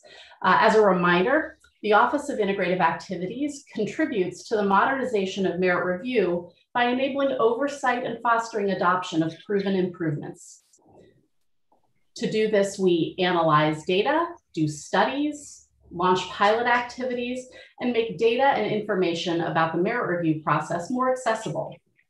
As Susie said, I'm going to share highlights from the fiscal year 2020 Merit Review Digest, and I'll also provide updates on plans for the next biennial survey of PI and reviewer experiences, NSF efforts to disseminate merit review information to the public, and activities that we're undertaking to implement 2 merit review related resolutions passed at the February National Science Board meeting. Starting first with the digest, every year we work with the National Science Board to publish summary statistics on the merit review process. The next digest will be published later this year, but here's a preview of some of the key data. Fiscal year 2020 was obviously anything but a typical year. COVID-19 and the associated pandemic that took hold halfway through the fiscal year brought unprecedented challenges. Laboratories were closed, field work was delayed, and we were all asked to adapt to new ways of doing business to ensure ongoing research remained as uninterrupted as possible.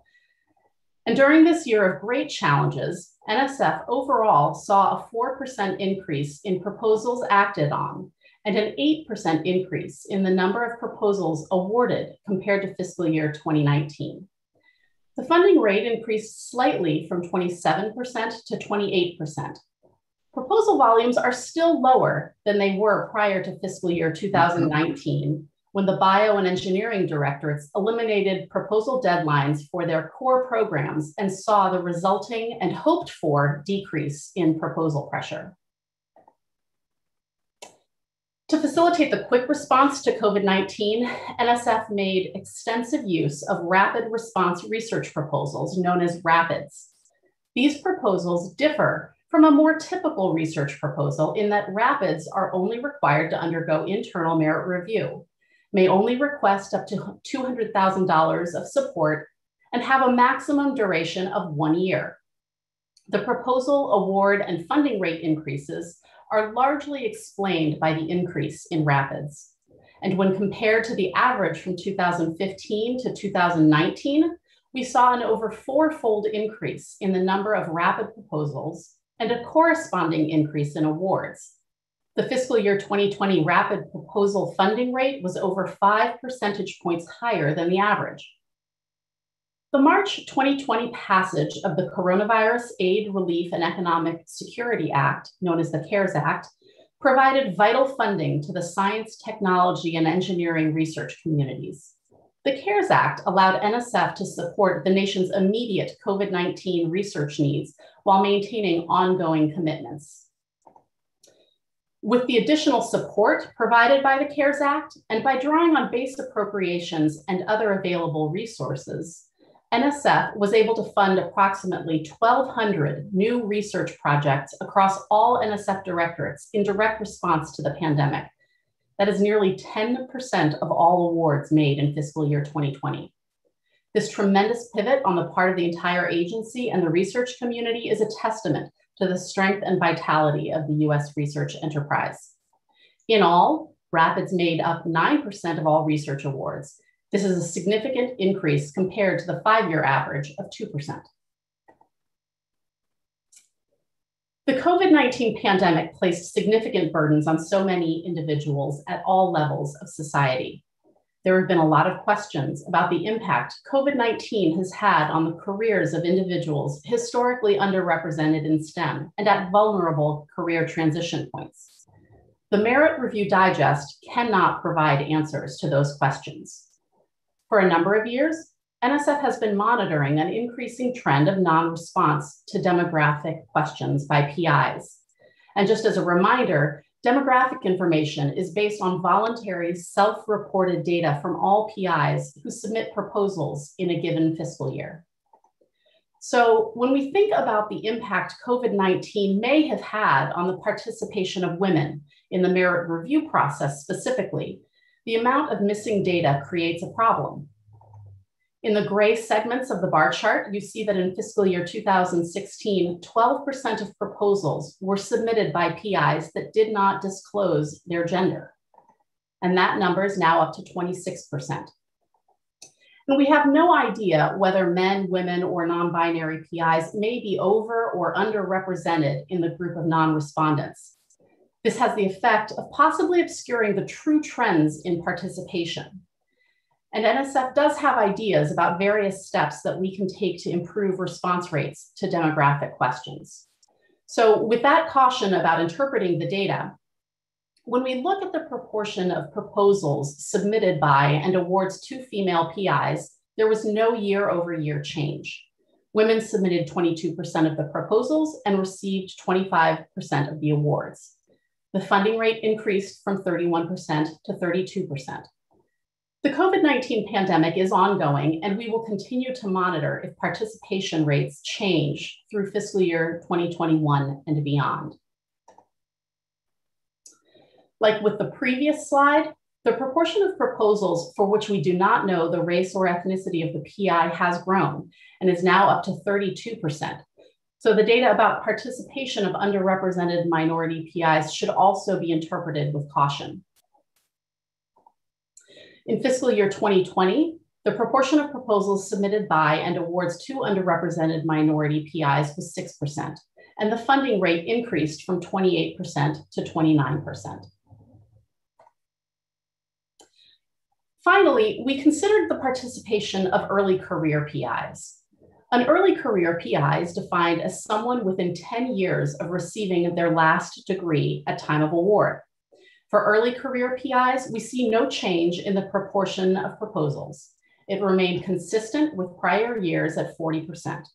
The proportion of awards is also unchanged from the 5-year average of 36%. Here, we do not have the same problem of missing data because we do have the degree year for PIs. Despite the many challenges of the year, funding rates continued their upward trajectory that we have seen for the past few years. Most recently, likely, as I mentioned before, because of the higher number of rapid awards and the higher success rates for those proposals. Here we see the funding rate trends for research awards to various subpopulations. The funding rate for all PIs is seen in the dotted line. And while there are fluctuations every year, the increases are seen for each of the subpopulations on this chart.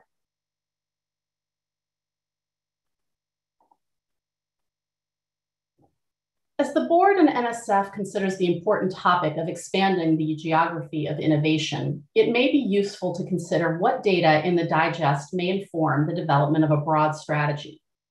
Here we see NSF research support to US states, the District of Columbia and Puerto Rico, normalized by population and grouped into ranges. In fiscal year 2020, 33 jurisdictions received less research funding than the national per capita. 18 of those are EPSCoR states. Because NSF operates through merit review, funding flows to meritorious projects wherever they may be located. And in general, more populous states with more research organizations submit more proposals than sparsely populated states, and consequently receive more awards. Turning now to the biennial survey of PI and reviewer experiences, every 2 years, NSF conducts a survey of the 90,000 or so PIs and reviewers that have submitted or reviewed proposals in the prior couple of years. And this is the 4th such survey that we've done. While the Merit Review Digest provides annual summary statistics about the merit review process using data from NSF administrative systems, the survey helps us understand PI and reviewer perceptions of and experiences with that process. And we do use the results. In past surveys, PIs identified improving review quality as an important way we can strengthen merit review. That finding has led NSF to invest in additional reviewer orientation and develop resources for reviewers. And it's an issue that has been discussed extensively by NSF leadership and the board. And we have active efforts to try and understand the components of a high quality review so that we can implement targeted strategies to improve review quality. The survey will be conducted in waves, and most PIs and reviewers will receive survey invitations beginning in October. And we'd like to encourage all PIs and reviewers who receive the invitation to please consider filling it out. The survey is an important way for us to understand how well we're serving the research community and where we need to do a better job. We anticipate that the survey results will be available at about this time next year. Another priority for OIA has been increasing access to data and information about merit review, which will be housed on a new and improved nsf.gov website. Our Office of Legislative and Public Affairs and Division of Information Systems have been engaging extensively with the research community through surveys, interviews, user testing, and other mechanisms to understand the features and information that they want and need. In addition to a modern look and feel, the research community and NSF stakeholders have told us they want improved search capabilities. They want it to be easier to find the most relevant information, including new funding opportunities. They want resources that help them write strong proposals and learn more about NSF. While the redesign includes a lot more than just the merit review content, I want to show you screenshots of relevant information that is already live and available publicly.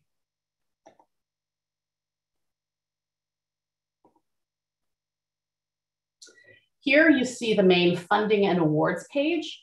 Whoops, let me back up.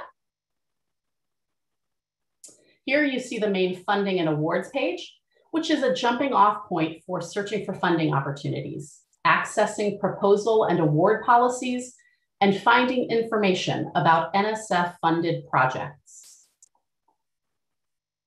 A great resource NSF has developed is the NSF 101 series of blog posts, which provide PIs with useful tips about preparing proposals and working with NSF. For example, on the right here is an article about preparing broader impacts statements.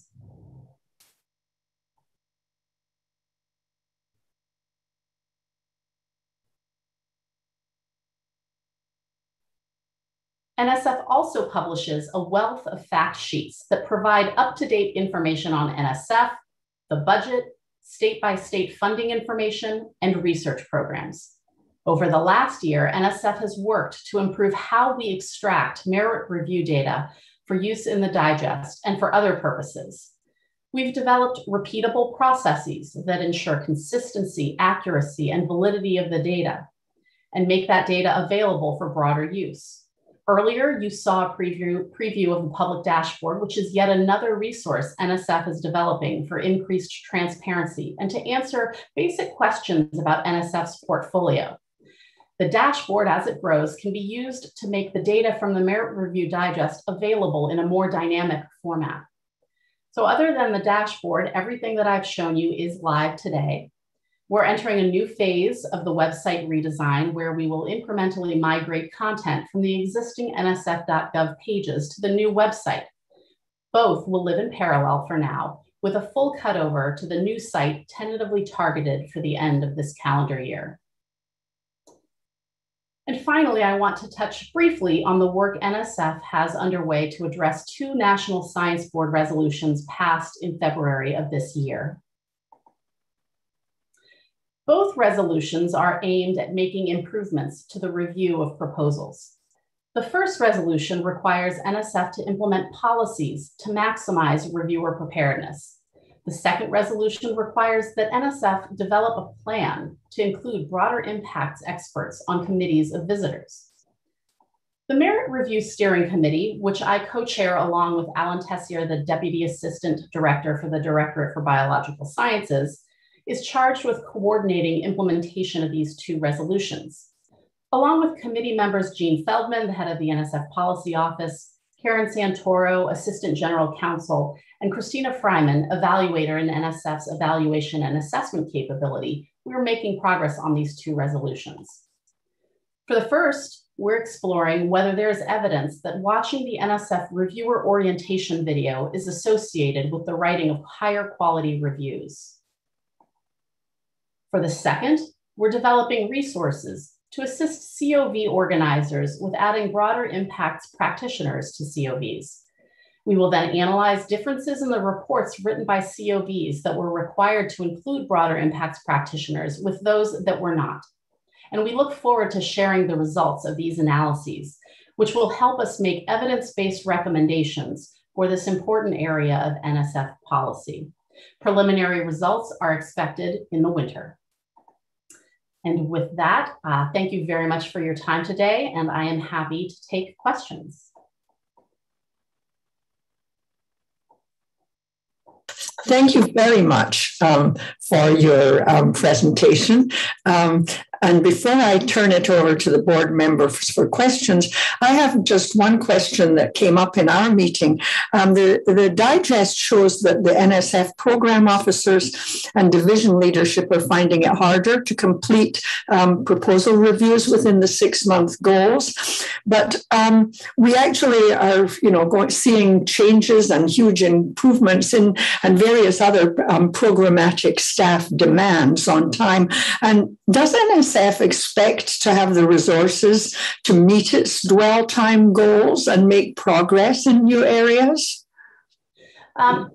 So NSF strives to inform 75% of PIs of the award and declination decisions within 6 months. Actually, prior to fiscal year 2015, the target was 70%.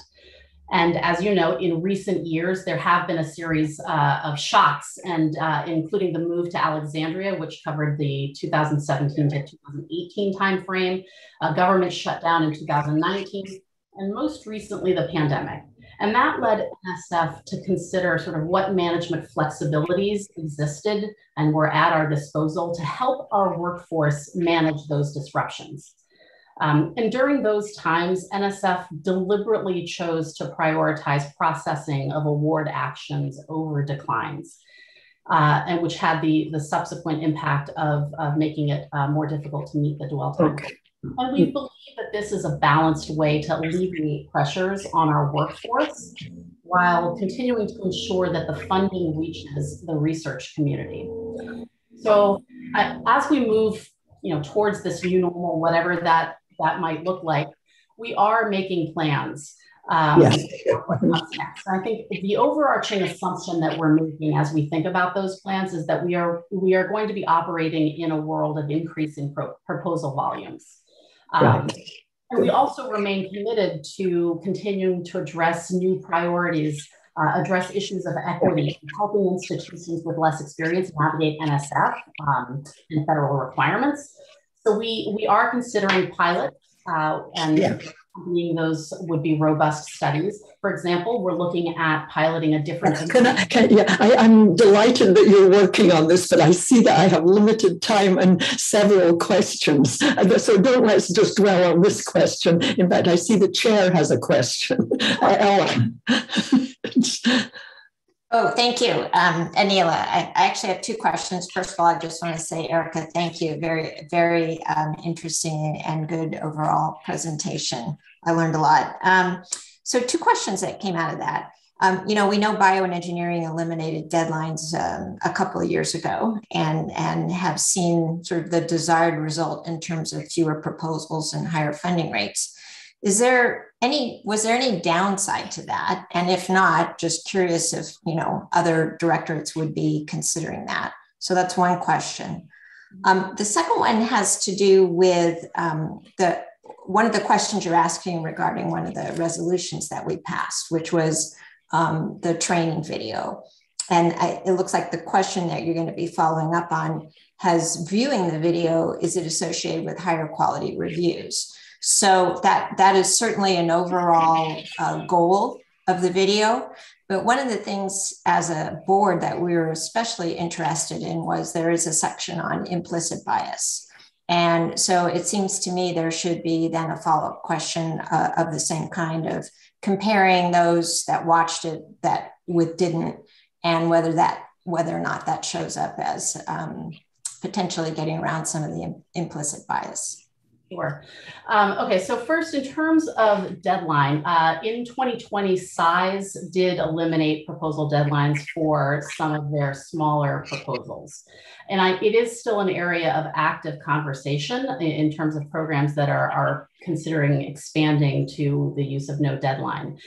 Downsides, I think that the downsides that I've heard about are more that it requires a different way of managing the creation of panels and finding reviewers. So it changes some of the internal processes that are necessary for NSF programs to manage the merit review process.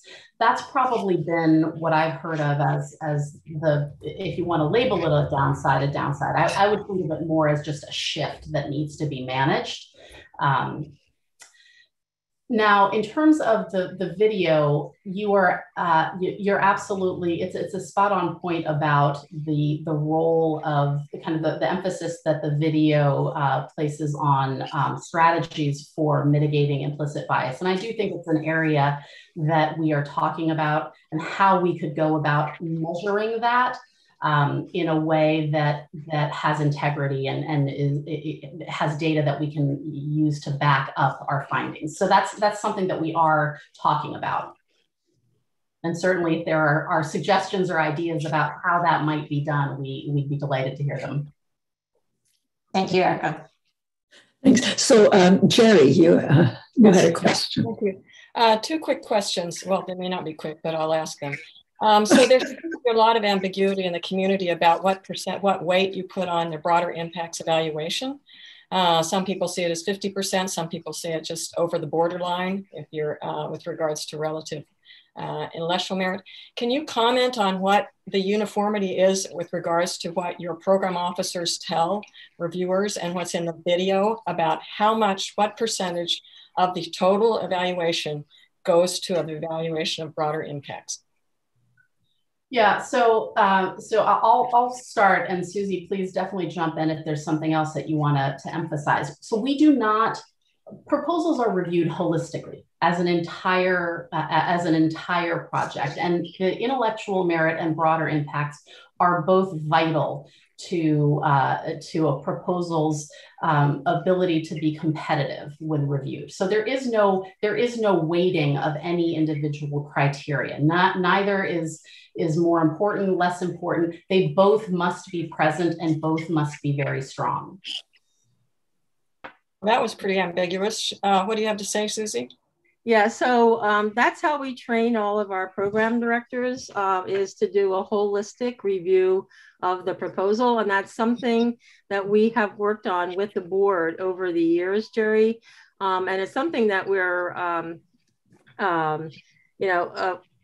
really serious about, is not having individual marks the way that other agencies do, and numbers because or numerics that we have to obey, but instead we give all of our program directors and division directors great autonomy in how they do their portfolio balance. And so it's not like a score that you get, and that when you say weights, that's what it makes it sound like you get a score, but we don't do scoring at NSF the way that NIH does. And so the confusion that's out there might in part be due to that some other agencies do give weights to different criteria.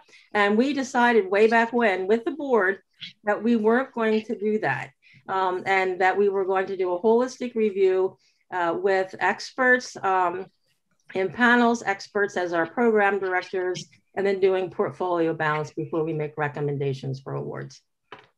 Well, thank you. Number two, recently it was NIH reported that they have been tracking sexual harassment issues and what grants have been turned down because of the sexual harassment issue. And I noted in the article that highlighted this, that NSF came back to say they are not tracking it. Are we not tracking that? I'm not sure if Rhonda is on the Zoom or not. This is not something that I personally have knowledge of, and so I'd have to go phone a friend to. I don't want to hold this all up, but do you agree that this is important to be tracking it? It is. I think obviously the issue of sexual harassment is a problem, and it's critically important that we are addressing it appropriately. And tracking it? I can't speak to it. I really don't know how. I don't know the details of how it's reported. I'm sorry. Thank you. Okay. Well, thank you for trying, and we should keep track of your question, Jerry. And then I see one last question from Steve. Is it a quick question, Steve? Yes, ma'am. The question is about the rapid grants. It's crucial that we have accountability and the ability to oversee and audit. I know the amount is small, but what is the proposed arrangement for documenting rapid grants? So the actual documentation is the same, in terms of the jacket, and the rapid proposals are included in the sample that is available for a COV to review when those COV reviews happen. So we do have oversight over rapid proposals, and the jackets do have the documented decision and rationale. Excellent, thank you. Thank you too, Steve. So with that, I think I see no other questions. Do I have additional questions? Not from the board? There isn't really much time, but I would entertain one question. Doesn't seem to be anything. Okay, so thank you, Susie and Erica, for joining us today, as usual. Anila, I think Karen wanted to respond to something, just if it's okay. Excuse me, you did? Yes. Sorry, no, thank you, Anila. Jerry, thank you for the see you. You didn't come up on my. I didn't raise my Zoom hand. I can't. Yeah. Okay. Yeah. Just wanted to respond to Jerry's question, which is a really good question. I think, as Erica pointed out, we are going to be collaborating with Rhonda. I think this is part of our whole of NSF approach to work around diversity, equity, and inclusion, and we'll be working with Rhonda to think about how we do continue to track issues like the one that you've raised, along with a whole host of others, and then think about what is the proper way to address and deal with those issues, and what can and should be reported and what shouldn't. So this is certainly in the broader thinking that we've been doing around the whole host of issues around diversity and inclusion. I think that's wonderful, Karen, and I think you should make that public, because as a member of the National Science Board, it's very embarrassing to have it said it's not being tracked and doesn't reflect well on NSF. So being able to track and make those numbers transparent, as NIH does, I think would be super. But thank you to hear that you're working on it. Okay, so thank you again, Susie and Erica, for a good and informative presentation. And I will return now to the fact that we are actually already on the committee drafting an overview, and we expect to underscore the importance of articulating goals and developing appropriate metrics that will enable us the digest to actually. Future digests will then demonstrate progress towards these particular goals using these particular metrics. And does anyone have any specific trends that they would like us to highlight? I think we've already heard from Jerry some of them, or themes to raise in the overview. And if you can't think of them right this moment, please send them to me and to Steve and to Ann Bushmiller, because we'll be happy to discuss them as well. Discussions are going to go on over the next couple of months and for the overview, and we really do welcome suggestions. So do I have any pressing thoughts from anyone at the moment on the committee or not on the committee, on the board? I'm going to take silence as everyone is going to send me something. I hope they will. And so I'm going to ask for a motion to recommend the Merit Review Digest as in our board book. I ask for a motion to recommend the Merit Review Digest for board approval. That is, that we will send it up to the board. Following that approval, we can, and following the completion of the overview and the approval, I hope, of the overview from the board, the full document will be published on our website. So I ask for a motion now to recommend the approval of the Merit Review Digest as it stands at the moment. So moved. Second? I'll second. Thank you. Okay. So I have a movement and a second. So committee members should vote, and are all in favor, please say aye. Aye. Any negative votes? Any noes? No. Any abstentions? No. So I think that the motion is carried, that we recommend the Merit Review Digest to the board, and they may decide to approve it or not later in this meeting. So moving on from the Merit Review Digest to a very similar topic, of course, which is part of our concern there. We're going to have an update on what's going on at the NSF as a whole in the matter of diversity, equity, inclusion, and accessibility. And joining us now are Karen Marangel, the Assistant Director for Education and Human Resources, Rhonda Davis, and Javier Inclán, the Office Head and Deputy Office Head in the Office of in the Office of Equity and Civil Rights. And as well, we'll have Wanzi Gardner, the Office Head and Chief Human Capital Officer. People have such long titles at NSF, in the Office of Information Resource Management. So they're going to update us on the achievements of their offices in addressing these vital issues, the work that they perceive remains to be done, and what they perceive as the path ahead. Both OECR and OIRM, I hope you remember the whole things by this point, will be vital resources in CO's ongoing work on broader impacts, broadening participation, delivering benefits from research, and including the missing millions. So this is, especially in the light of our talk, our presentation from Shirley Malcolm this morning, a very timely presentation. And thank all of you, Karen and your cohorts, for joining us. The floor is yours. Anila, I'm just going to take a moment to just make a small edit. Karen is representing this as a Chief Operating Officer of the agency, because I want this to be that this is agency-wide thinking about this very important topic. It's a minor thing, but since it is open session, I want everybody to understand that a role as Chief Operating Officer is important. Yeah, thanks. I'm glad that you brought that up, Panch, and I think that is possibly the most important role that she had. But somehow, among all the other titles, that one didn't get included in my talking points. I'm very sorry. Okay, there are too many. I understand from my past life how long these titles all can be. So anyway, let us move on to the presentation, Karen. Thank you, Anila, and thank you, Panch. And it really is an important point that the work that we have been doing and in collaboration with all of you on diversity, equity, inclusion, and accessibility in STEM is truly agency-wide. And part of the challenge of this work is that there is a lot going on in all corners of the agency.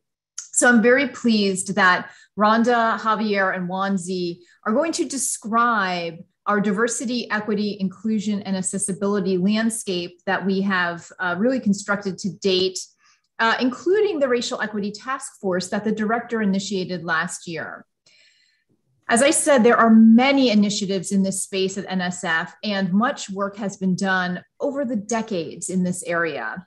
Today, we're going to start to pull all those pieces together for you and describe how we are responding in particular to a series of White House initiatives and using our internal levers to close talent gaps. I also want to reinforce how NSF is taking a leadership role in furthering the administration's priorities. For example, Rhonda is the NSF representative to the White House Equity Team. She also serves on the White House Gender Policy Council, and Javier serves on the White House Coordinated Interagency Working Group for Women and Girls Education and Leadership. And Javier was recently named co-chair of the NSTC Interagency Working Group on Inclusion in STEM. Wanzi is working with his fellow Chief Human Capital Officers, or CHICOs, on the CHICO Council to make our regulations, processes, and procedures more inclusive so that our workforce reflects the diversity of our nation. The effort that Wanzi's been working on is not a project, but a process that will be integrated in all efforts of human capital management, design, and implementation. And additionally, NSF leaders are providing guidance and assistance to other federal agencies due to our recognized expertise in this area. Taken together, You can see that NSF is engaging in some very exciting efforts around diversity. This includes the development of metrics that will allow us to measure the impacts that we are able to make on diversity in STEM. It is my pleasure now to turn it over to Rhonda Davis. Thank you, Karen. And also thanks for the opportunity to provide an update on NSF's diversity, equity, inclusion, and accessibility initiatives. And also an opportunity to share that Dr. Panchanathan and the leadership here in NSF's commitment to these initiatives are second to none. Today, you will hear from myself, the head of the new office, the Office of Equity and Civil Rights. We recently renamed the office in a reorganization. We replaced the name of the Office of Diversity and Inclusion. You also will hear from Javier Inclán. He's the deputy head of ECR, is the acronym we use for our office. And Wansley Gardner, who's the head of the Office of Information Resource Management. He's a CHICO, and he also holds the title of co-chair of the Racial Equity Task Force. Next slide, please.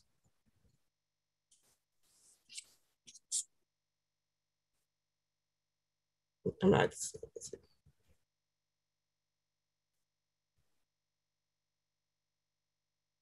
Thank you.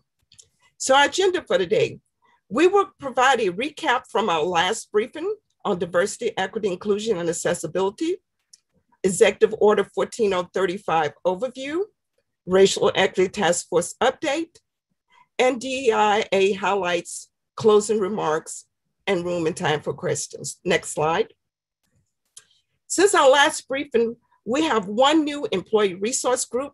This is in addition to the one we shared with the ones we shared last time, Blacks in Government, LGBTQ+, Las Amigas, and a new group is the Mental Health Advocates Group. Each group is very active and fully engaging with us on how to achieve equity for their respective members. I would like to also share an update regarding ECR's capabilities since our last meeting.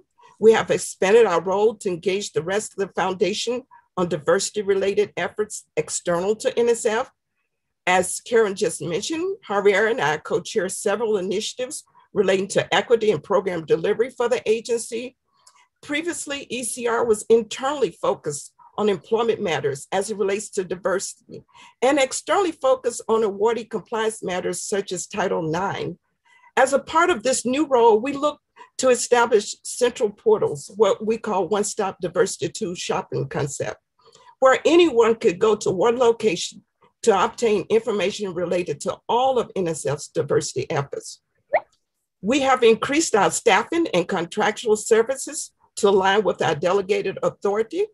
The office now has a senior executive level deputy office head who brings an abundance of executive level capabilities to the office. Our harassment term condition updates continue to evolve. I shared last time about the continuing efforts that a team across the foundation has been working on a weekly basis beyond what we have already put in place around the harassment term and condition notification, research experiences for undergraduates, and the conference policy. The team is currently considering how we can appropriately address harassment for other NSF-funded award types to include travel proposals, postdoctoral fellowship program, the Small Business Innovation Research and Small Business Technology Transfer solicitations. Also, I'd like to share that we are fortunate that we were out front on initiating our equity efforts, beginning last year with the Racial Equity Task Force and numerous others, like the strategies that are complementary to your Vision 2030 plan, specifically focused on the diverse domestic STEM talent and the missing millions. As a result, other federal agencies, OMB, have requested several briefings on our equity efforts. They are excited to learn of the promising practices we are implementing around equity. Because we're so far out front, we're finding ourselves recalibrating our schedule and scope to make sure that we're continuing in alignment with the administration's priorities around equity that were issued beginning this past January through several diversity and inclusion executive orders. In many instances, the work we've already done is enhancing our ability to appropriately respond to the executive orders. And in other instances, the scope of the executive orders are much broader, Therefore, we are recalibrating some of our efforts to meet the spirit of the orders. In a holistic manner, we are beginning to enhance our external diversity metrics by considering ways to move from an internal, inward-driven focus to an external, outward-driven one. For example, what I mean is that we have traditionally considered the amount of funding levels of various diversity efforts and programs as an indication of success. We're in the process of considering success around the impact the various programs have on diversity in STEM. And we also are seeking ways to make impact where we have a direct lever. Punch also established a team to leverage existing efforts and prevent unnecessary duplication while implementing the DIA equity initiatives. At this time, I will turn it over to Javier, who will share more on our DEIA efforts. Javier? Thank you very much, Rhonda. There has been much activity in the diversity, equity, inclusion, and accessibility space at NSF over the past year. It started in September of 2020 when Dr. Panchanathan established the NSF Racial Equity Task Force. A few months later, the new administration began issuing several executive orders that are broader in scope and take a government-wide approach. The first three executive orders focus on mission. Executive Order 13985, advancing racial equity and support for underserved communities through the federal government. Executive Order 13988, preventing and combating discrimination on the basis of gender identity or sexual orientation. Executive Order 14020, establishment of the White House Gender Policy Council. And the last one, Executive Order 14035, diversity, equity, inclusion, and accessibility in the federal workplace, focuses on people and culture. This slide illustrates the timeline for the various initiatives mentioned in the previous slide. As you can see, there have been several significant executive orders regarding DEIA issued in a very short period of time since January of this year that require a significant amount of work, which I will detail in the next two slides. Despite this amount of additional work, the issuance of these executive orders is good news. I would say great news, and we welcome them.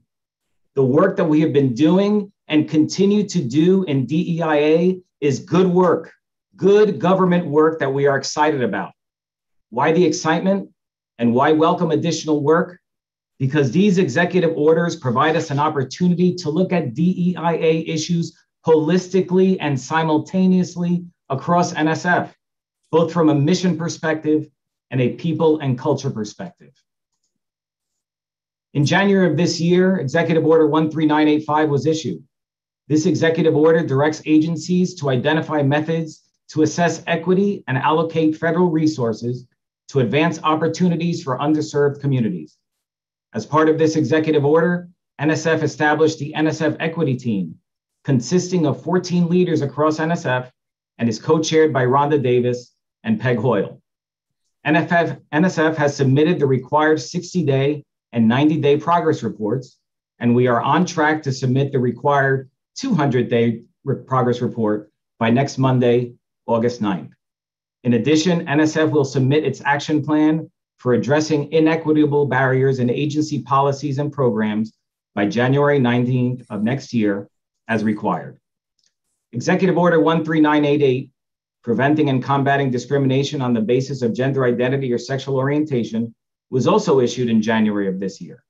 This executive order requires agencies to ensure all persons receive equal treatment under the law, no matter their gender identity or sexual orientation. And in March of this year, Executive Order 14020 established the White House Gender Policy Council and required agencies to take certain actions. Rhonda and I, as mentioned by Karen before, serve as NSF's senior designee and secondary designee to the Gender Policy Council, respectively. And our NSF team includes an additional 5 members from across the agency. The Gender Policy Council meets monthly, and 7 interagency working groups meet periodically. They are women's health and rights, gender-based violence, women's economic security and labor force participation, climate, women and girls education and leadership, science and technology, and safety, justice, and dignity. This executive order also requires agencies to submit their input to the government-wide gender strategy which NSF did on June 22nd. Later this month, agencies will review the draft National Strategy Report, which once finalized will be sent to the President. And finally, there is Executive Order 14035, which was issued in June of this year. While focusing on the people and culture of agencies, the purpose of this executive order is to build on laws and practices that prevent discrimination in the workplace and to consider potential avenues to establish additional procedures that advance DEIA priorities across the federal workforce. The expected outcomes are for agency workforces to reflect the diversity of America and to leverage inward-facing employment policies and practices to ensure public servants at all levels have an equal opportunity to succeed and lead.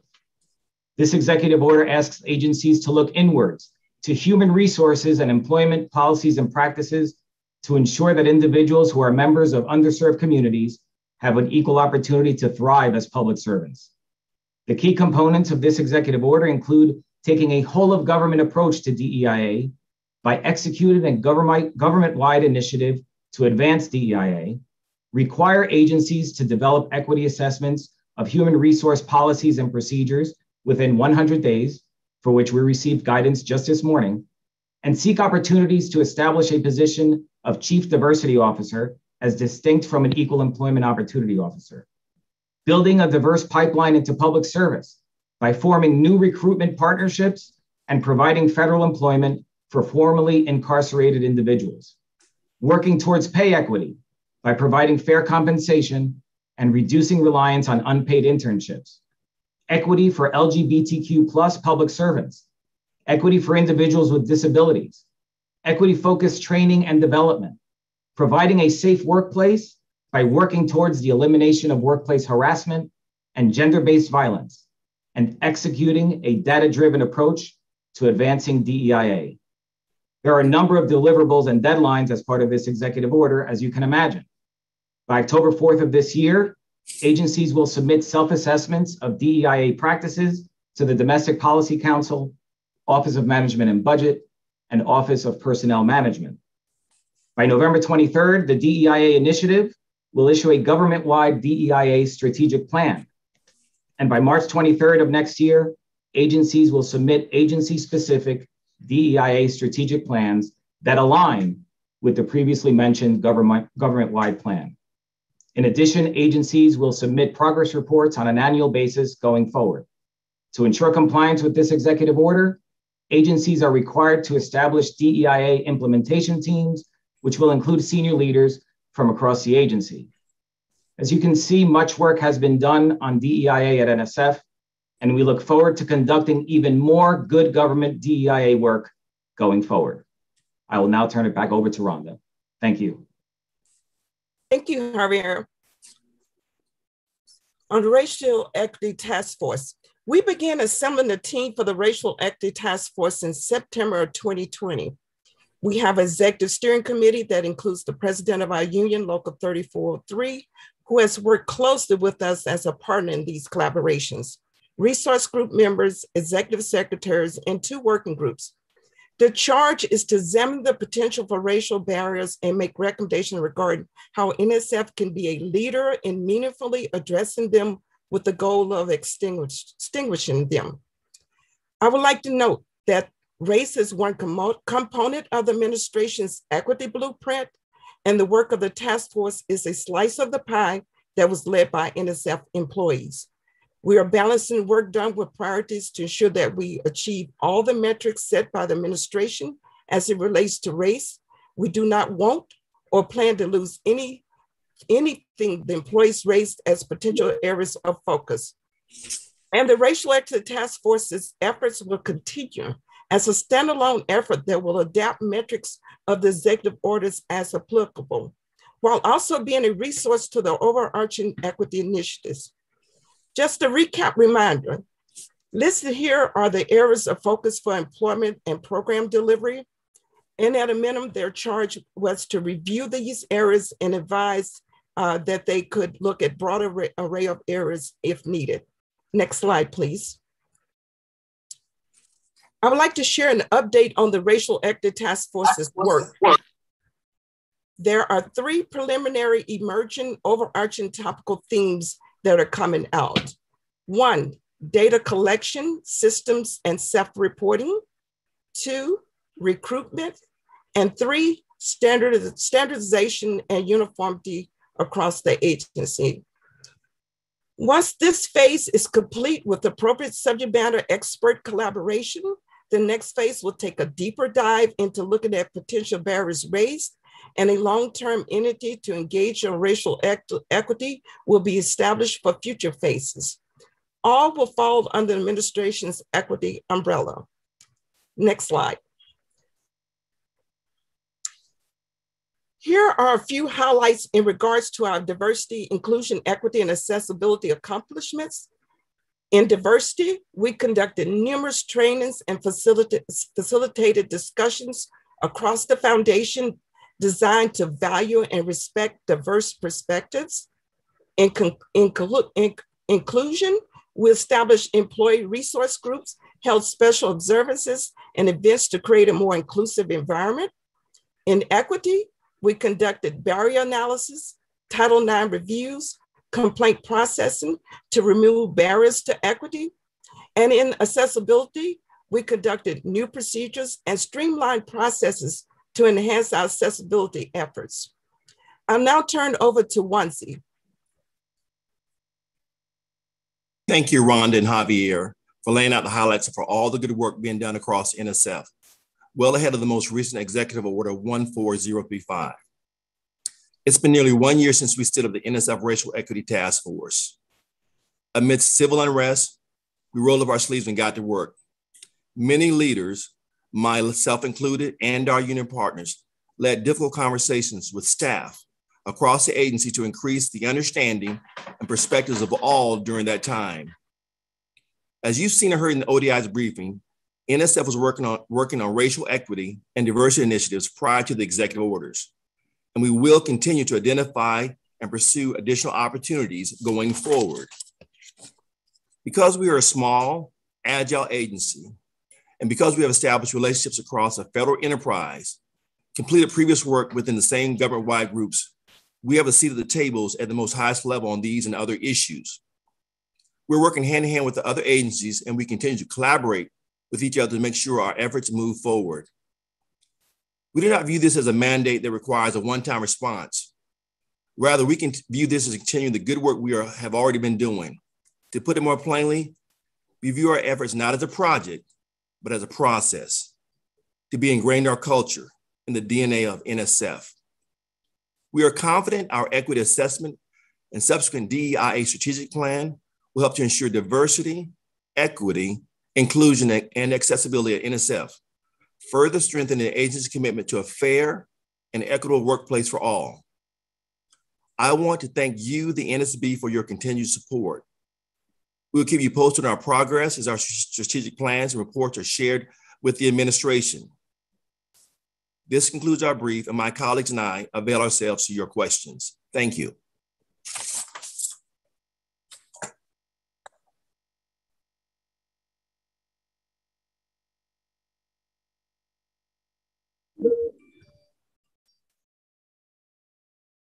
Yeah. Can you hear me? Hello? Can you all? Yes, we hear you now. I'm sorry, I actually unmuted myself a few minutes ago and the host promptly muted me again. And so it was unexpected. I tell you, there's a gremlin in there. Anyway, thank you very much for your presentation. It's been illuminating about all the work you've been doing. And it really has been, quite a challenge. It is an ongoing challenge, but a very worthwhile piece of work on everybody. So I really have enjoyed your presentation. That said, we have a very few minutes for questions. And do I have any questions from the Committee on Oversight or from the board at this point? Oh, either you've tired them out or you've... looks like Dr. McCrary has a question. Oh, you didn't come. Oh, you haven't got a little thing on my... Okay, please ask your question, Vic. Thank you, Nia. First of all, I want to thank you, Rhonda, Javier, and Wanzi, for an excellent presentation And kudos, obviously, to Ponch and Karen, because it all starts at the top. I want to just say one, and I have a question, but I want to remark, I am very proud of you all in terms of, first of all, when you changed the name, because what that reflects is what a change has been. That industry has been going on for a long time, but also reflects something that I'm glad you're embracing as government. And that is, instead of being reactive and looking at from compliance, and I'm not knocking those things, those are very important, but going out to be proactive to talk about changing culture, because we have to change the culture, because as much as we talk about broader participation, if our video doesn't match the audio, then it doesn't mean anything. And that has opened up a lot of eyes, what you all are doing, particularly in the minority serving community. They are looking at what's happening at NSF, and I can tell you people are very, very happy, and they're applauding your efforts. And I also want to give a kudos to you, Anelia, because your committee and oversight, for pushing these things in the board and our board colleagues. You may not see it, but I hear it a lot, the changes that they're seeing in NSF you're leading. One question or something to consider for you, Rhonda, and you don't have to answer it now, but that you all may want to do is, how do you take this on the road to our customers?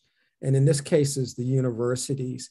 While universities are doing a lot of discussions, particularly last year in terms of DEIA, we're not seeing the results in terms of faculty. If we look at the chemistry departments, for example, with the ACS STEM oxide study that was funded by NSF, those percentages do not represent the percentages in the population. And when we talk about the missing millions, that is one choke point in the pipeline.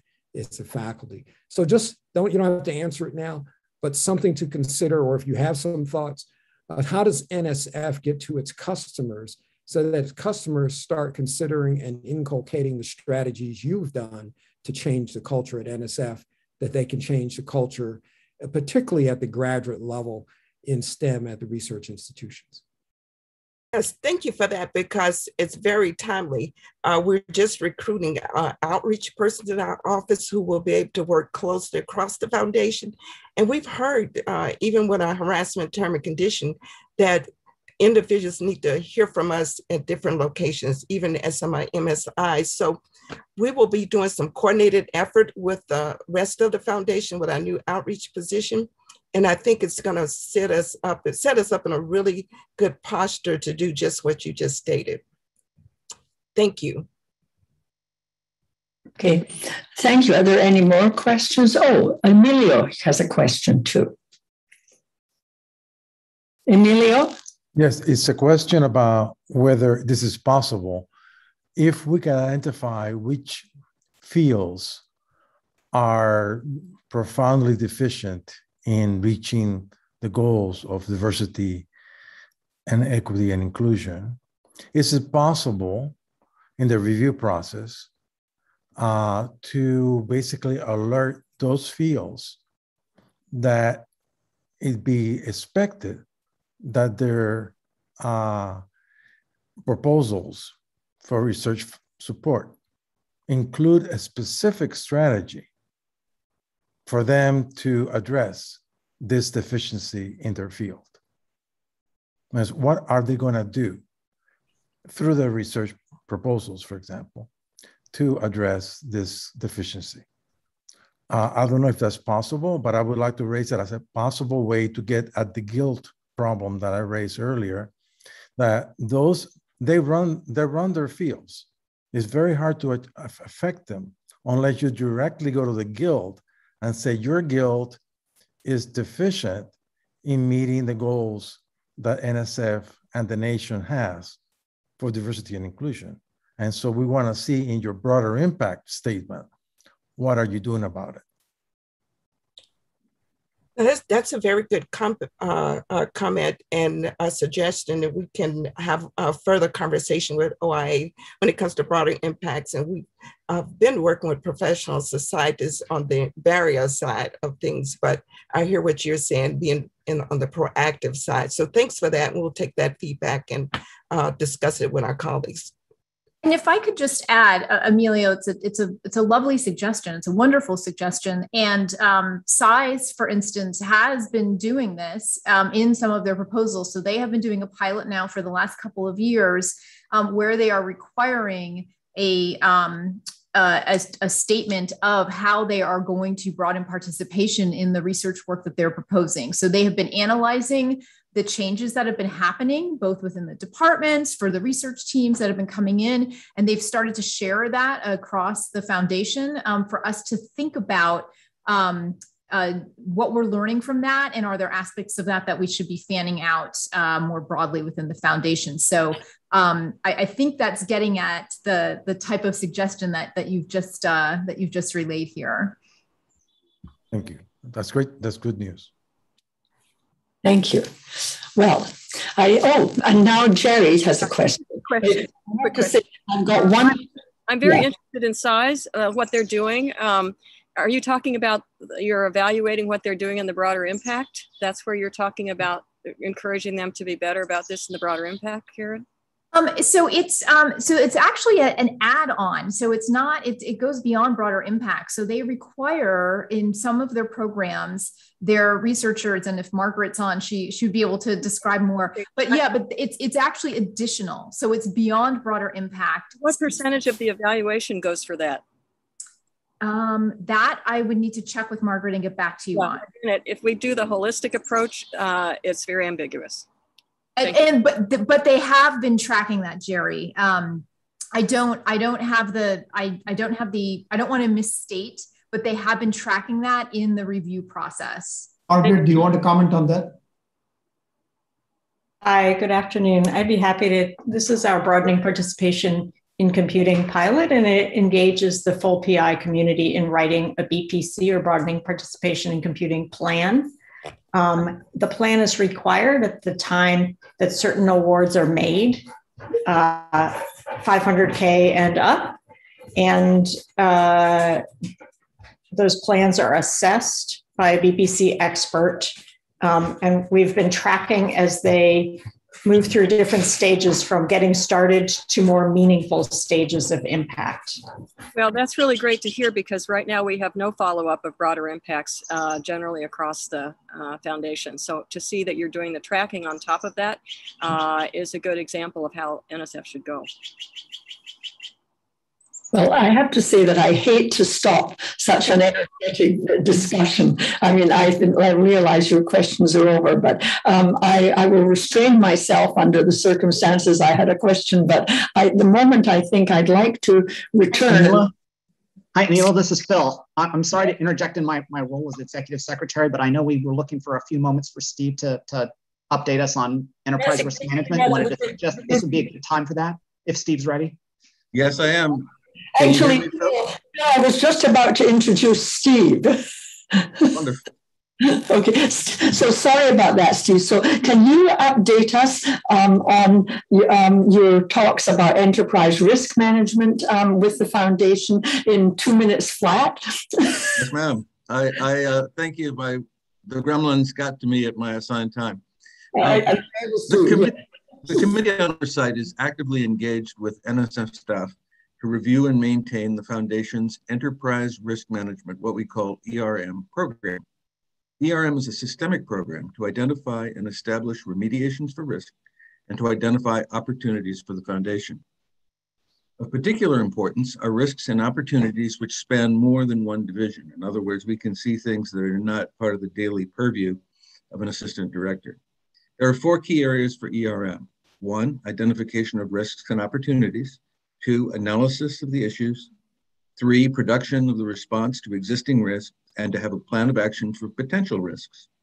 And 4, monitoring risks and opportunities. ERM is a classical part of the oversight function and is an integral part of the role of the Committee on Oversight. Last month, the NSF staff had a follow-up meeting with me. We went over how NSF's ERM program has been maturing since the agency's last update to the board. The team emphasized that, to date, they have focused on the government-wide ERM targets. I emphasized that the success of staff has been excellent to date and suggested further conversations to develop a unique plan that continues their work to focus on NSF-specific risks and opportunities. I commended the staff on their success to date. We agreed that framing NSF's enterprise risk is different from the Office of Inspector General's management challenges. ERM is a continuous process, not a point in time. ERM is a vital part of NSF's mission. We agreed that regular communication between the NSF staff and the committee about how NSF is using ERM to address emerging risks is valuable. We look forward to more conversations in the future. That ends my report, Madam Chair. Oh, thank you. Thank you, Steve. That was very helpful. I think I'd just like to make the board aware that we are making efforts on the Oversight Committee to really keep connected with enterprise risk management, because it is such an important part of the foundation as we go into all these different fields and we start all embark on this new, what shall I say, attitude of more technicalities that we have and more. I think that it will be important to have this link, and we will keep you updated. Does anyone have any questions for Steve about his conversation at this time? Seeing no questions, I'll say thank you again, Steve. I think we're all pleased to know this is happening. And I will move on now, since you mentioned her name, to Alison Lerner and Mark Bell's presentation, the Inspector General's update. And we'll follow that with the Chief Financial Officer's update, Teresa Grankovich. And off we go. I'm trying desperately to keep to time. So, Alison. Thank you so much, Anila, and it's great to be here with all of you again. I wanted to start, before I turn the floor over to Mark, to update you on the matters that are detailed in your board book on some outreach that our office is doing in the research security space. Obviously, when we're talking about ongoing investigations, there's a lot I can't say, but I can definitely share with you the outreach that we've undertaken in this area, and I think that you'll be, pleased by its depth and breadth. So in April, I did a keynote presentation for Texas A&M's Academic Security and Counter-Exploitation Program Seminar. And in that, I was able to explain how our office came to be involved in research security matters, which is through our focus on grant fraud resulting from situations where individuals have failed to disclose their membership in a foreign talent plan while applying for NSF funding. I also shared promising practices we had observed through our investigative activity. And on July 8th, Megan Wallace, the head of our Office of Investigations, and I did a presentation for the National Science, Technology, and Security Roundtable of the National Academies, along with representatives of HHS and energy OIGs. Our goal was to demystify the role of inspectors general in research security and ensure that participants understood that our community's focus is on grant fraud, how we approach our cases, and how we're collaborating with others across government who are responding to these challenges. Finally, last Friday, we hosted another meeting of the Foreign Influence Working Group, which our office has led since 2018. We created this working group to bring our peers in the law enforcement community together to share insights and approaches to responding to the challenge posed by foreign talent programs to the federal research enterprise.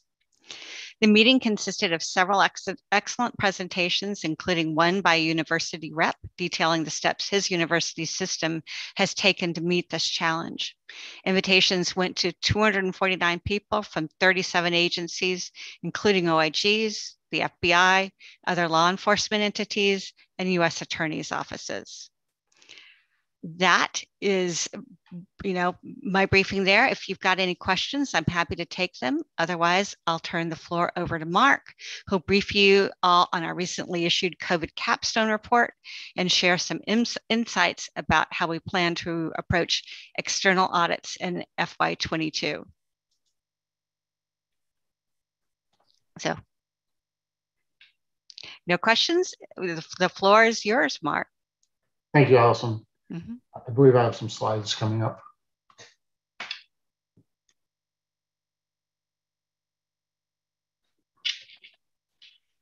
Good afternoon, and thank you for the opportunity to present today. I'm going to speak about our results of our COVID-19 award recipient audits and preview our near and long-term award recipient audit approach.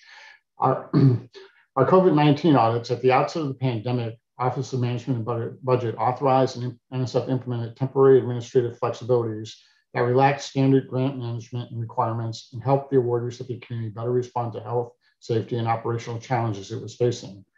These flexibilities included allowance for costs that aren't typically allowable and continuation of salary payments to individuals who are unable to perform work due to COVID-19 related shutdowns. Given the unique and extraordinary nature of these flexibilities, we contracted with an accounting firm to conduct 10 audits of award recipient institutions to examine how the flexibilities were implemented. To select, next slide, please. To select the auditees, we used a risk assessment that identified the institutions that were most likely to have utilized the flexibilities, and we ensured that we selected a range of institutions of various sizes, locations, and funding. We issued the last of the 10 reports this past Monday. We're happy to report this is a good news story for NSF. NSF quickly issued guidance and implementing instructions for these flexibilities and was lauded by several recipients for the quick implementation of these flexibilities. However, not all agencies were as successful in their efforts, and this too appears to have caused confusion and impacted implementation at some institutions. Next slide, please, Bruce. So why write this report? These 10 audits provided a snapshot of the successes and challenges related to the flexibilities and provided insights into how these flexibilities could be enhanced and built upon in a future emergency. We contracted with the same accounting firm that conducted the audits to write a capstone report communicating common themes, findings, lessons learned, and issues related to the flexibilities. The goal of this report was to create a body of work that federal government can use to inform future decisions in the event of another national emergency that warrants the use of these flexibilities or others. The capstone report was issued yesterday. Next slide, please. So some common observations, and first to reemphasize, NSF was both quick and thorough in issuing its guidance. This discussion in our report relates to the broader grant community. First and foremost, we found that NSF award recipients we audited used the flexibilities to continue performing essential research during the pandemic and were generally prudent in their stewardship of federal resources. For example, recipients used the flexibilities to continue employing and paying salaries to individuals who are unable to perform work due to COVID-19 related shutdowns, and to purchase things such as air purifying systems, sanitizing material, and other PPE to help ensure the health and safety of employees who could perform sponsored research. Although the audited recipients generally complied with relevant guidance and developed some effective practices for monitoring their compliance, we identified 3 common themes affecting whether and how the recipients used the flexibilities.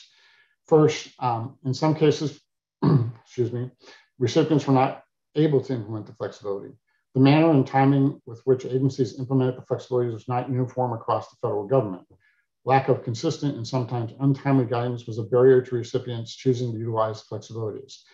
This impacted award recipient ability to implement the flexibilities, and many grantees were also constrained by staffing resources available, as well as the time frame that the flexibilities were authorized. Given these restraints, some recipients were unable to implement the flexibilities or just simply chose not to. Second, recipients were hesitant to use flexibilities. Because OMB's COVID-19 flexibility memorandum authorized federal awarding agencies to implement the flexibilities themselves, award recipients were hesitant to take on risk associated with reviewing and tracking compliance with inconsistent guidance issued by multiple federal agencies. Recipients were also concerned that they would not have sufficient funding to achieve the research objective if after the flexibilities, additional funds were not made available, allowing personnel to use federal funds to cover costs not normally chargeable to awards could result in a shortage of funds available to carry out the research activities necessary to accomplish the ultimate objectives of the award. Third, recipients did not consistently track or monitor the use of the flexibilities.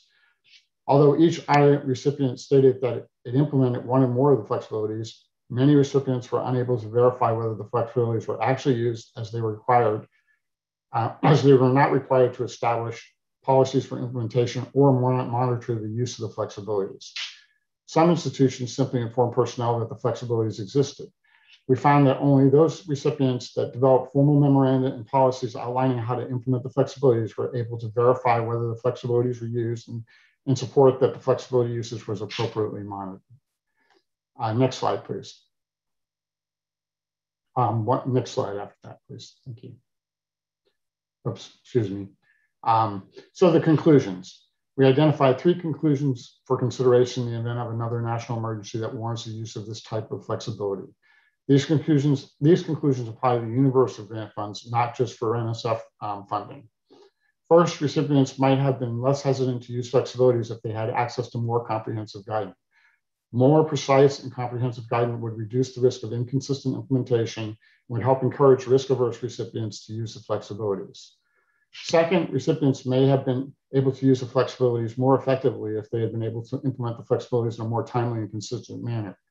Establishment and harmonization of federal guidance and policies related to potential administrative flexibilities prior to the occurrence of another emergency would help alleviate the need to establish policies on the fly and would decrease recipient effort to implement them.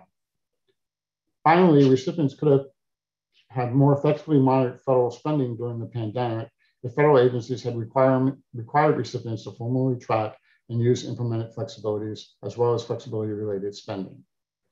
I'm just going to pause for a second because the next topic has to do with our audit plan and see if there are any questions on the first part of the presentation.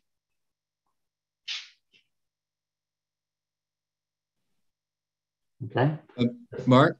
Yes, Steve, I just wanted to say that what you identified there is very related. It's classic enterprise risk management. When you go to the fact that we not only look and see what happened with regard to COVID, but we begin to think about the importance of preparing for similar things in the future. That was a very helpful comment, I thought. Thank you. And it does. Enterprise risk management really is powerful, and the agency has one of the best programs I've seen in the 3 agencies I've been with. As you said, it's a continuous cycle of improvement, and hopefully some of our work sort of points that direction too. It does. Thank you. Thank you. Next, I wanted to talk just a little bit about our audit plan. Steve, excuse me, Steve. Can I just ask if you could, sorry, Mark, not Steve. Mark, could I just ask if you could hurry up a little bit because the time is marching on. Okay, just quickly, our audit plan for the coming year for recipients. We also have a separate audit plan for our internal work. We've made some changes to our contract. It's currently under review. It's going to broaden our ability to perform audits, not just at recipients, but also to perform some audits within NSF if we don't have the specific skill set or the staff available. In addition to expanding our oversight capabilities, the contract will also help us immediately respond to any pending legislation that comes to fruition, such as the Endless Frontiers Act, both to expand our capability to help the agency with oversight. In the near term, we are continuing to do the audits in the method that we designed last year, where we survey a recipient and in turn focus our audit work on where we see specific issues with that recipient.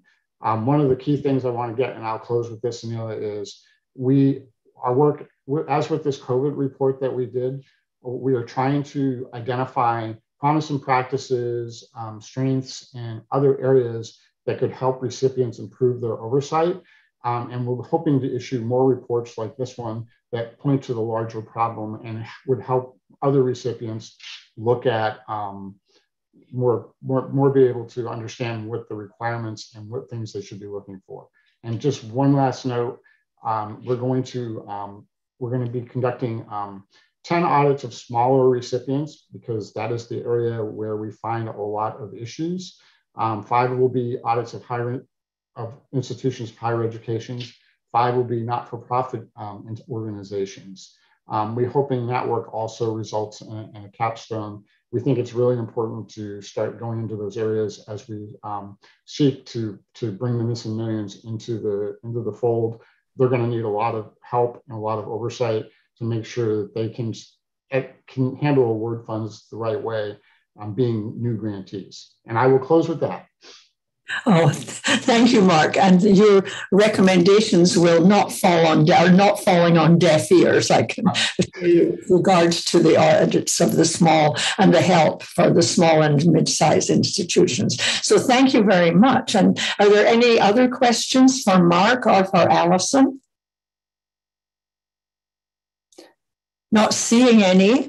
I'm going to thank you again for an excellent report, and no doubt we will talk to you at our next meeting and hear more about this. Thank you so much, Alison and Mark. Okay, thank you. And now I'm going to move on to our next, and indeed the last speaker of our meeting, who's going to be, as always, NSF's Chief Financial Officer, Teresa Grankovich. And so Teresa is going to update all of us on the major efforts in the financial area, but of course, we already have her CFO update in the board book. So I'm going to give you the floor, Teresa, and just keep us completely updated. Thank you. Okay, yes, good afternoon. Thank you, Anila, for the introduction, and Steve for a recap of our ERM discussion. I want to express my appreciation of the OIG for recognizing NSF efforts in its COVID-19 capstone report. A big thank you to my BFA and NSF colleagues for stepping up to provide amazing support to our community during this profoundly difficult time when they too have been dealing with their own challenges and hardships. Yeah. As mentioned, my written CFO update of July 8th is in the board book, and I'll just provide a few quick updates to that report. First, as Director Panchanathan mentioned yesterday, the American Rescue Plan funding is actively being processed. And as close of business of yesterday, August 3rd, $100 million has been awarded on 314 actions, with another 96 million in the queue to be awarded. Second, the executive order on ensuring the future is made in all of America by all of America's workers was announced on January 25th, 2021. The executive order requires that all agencies use terms and conditions of awards to maximize the use of goods, products, and materials produced in the United States. NSF submitted its required report to OMB's Made in America director on July 22nd, prior to the due date. The report outlined that NSF is in compliance with Made in America requirements and provided recommendations to ensure NSF compliance with the policy set forth in Section 1 of the executive order. Finally, in March and April of 2021, the General Services Administration surveyed federal employees at CFO Act agencies to ask for their satisfaction with mission support services during the past year. The responses provided a detailed picture of customer satisfaction across the surveyed areas for contracting, financial management, human capital, and IT functions.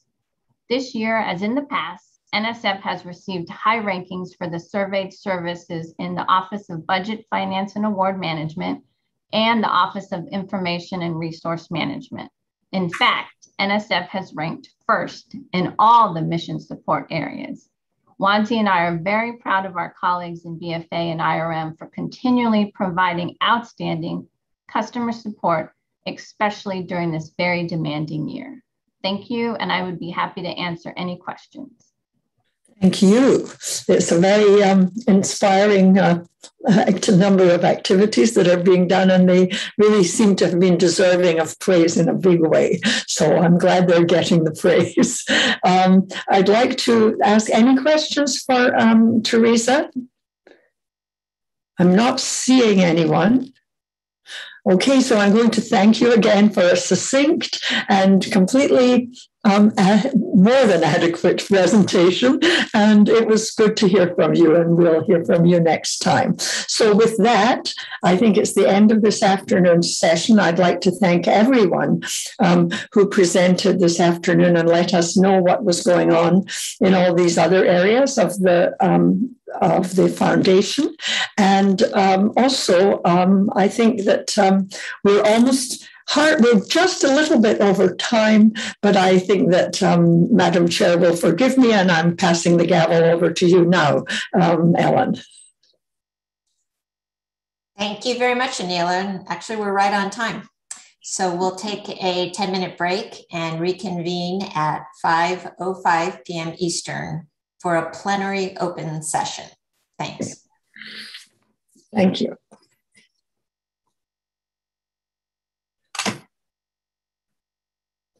Oh, come on.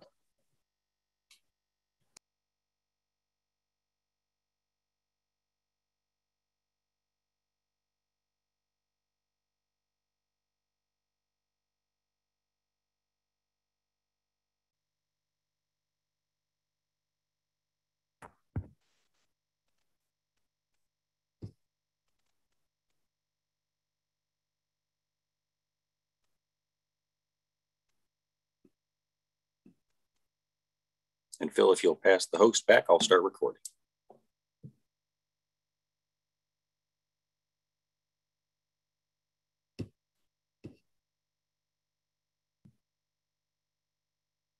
Madam Chair, we're streaming live and recording.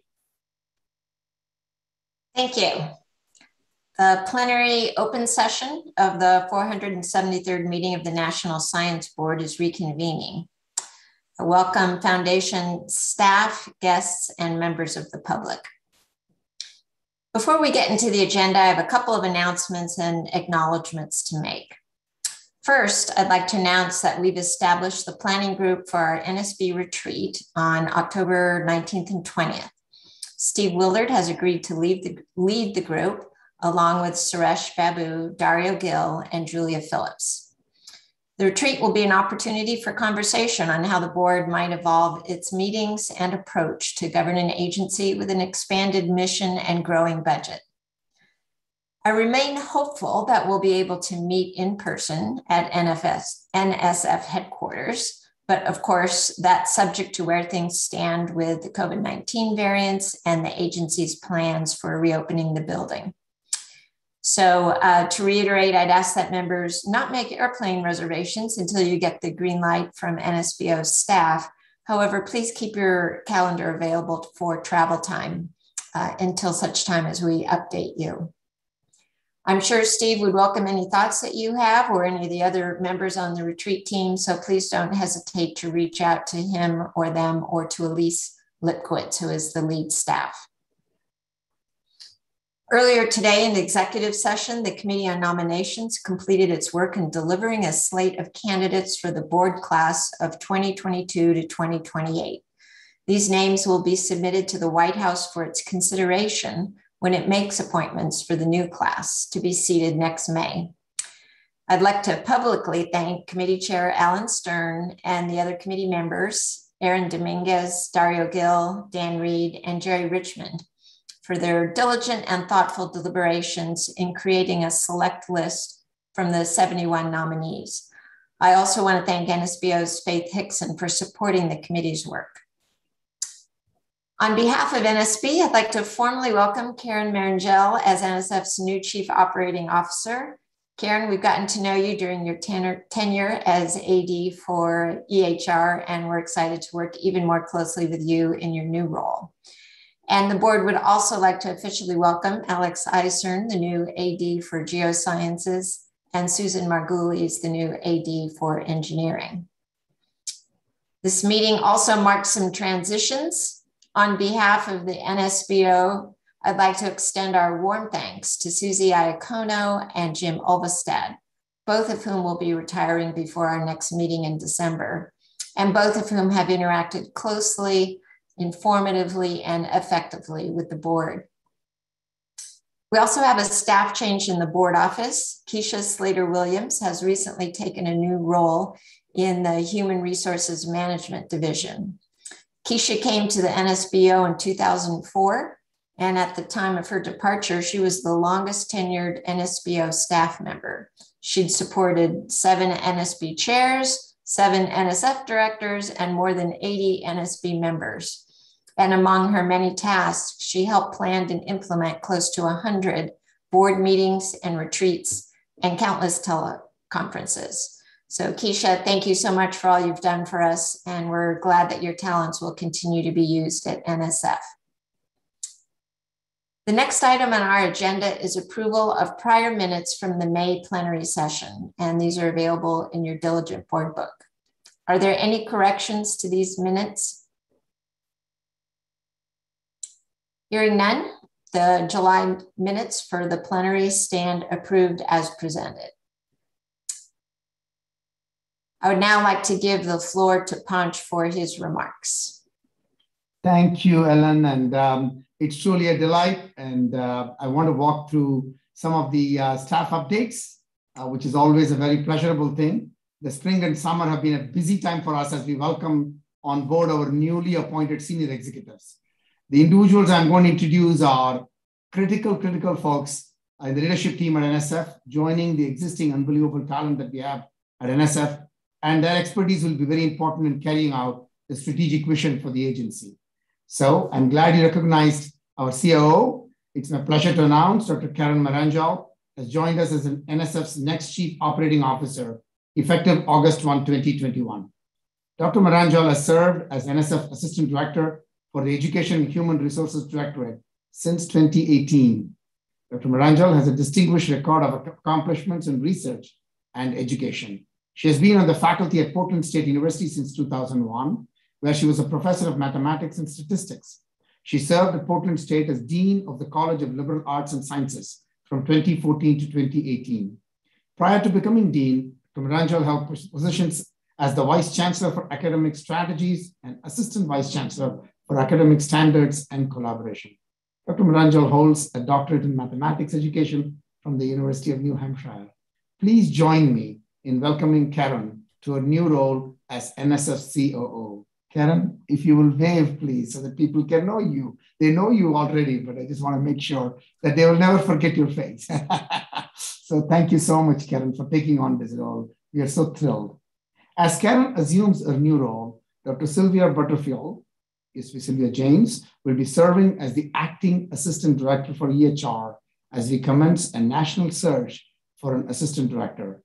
Sylvia, we are so grateful to you for serving up and doing an amazing job as dad and now as interim AD. Thank you so much for your service to NSF.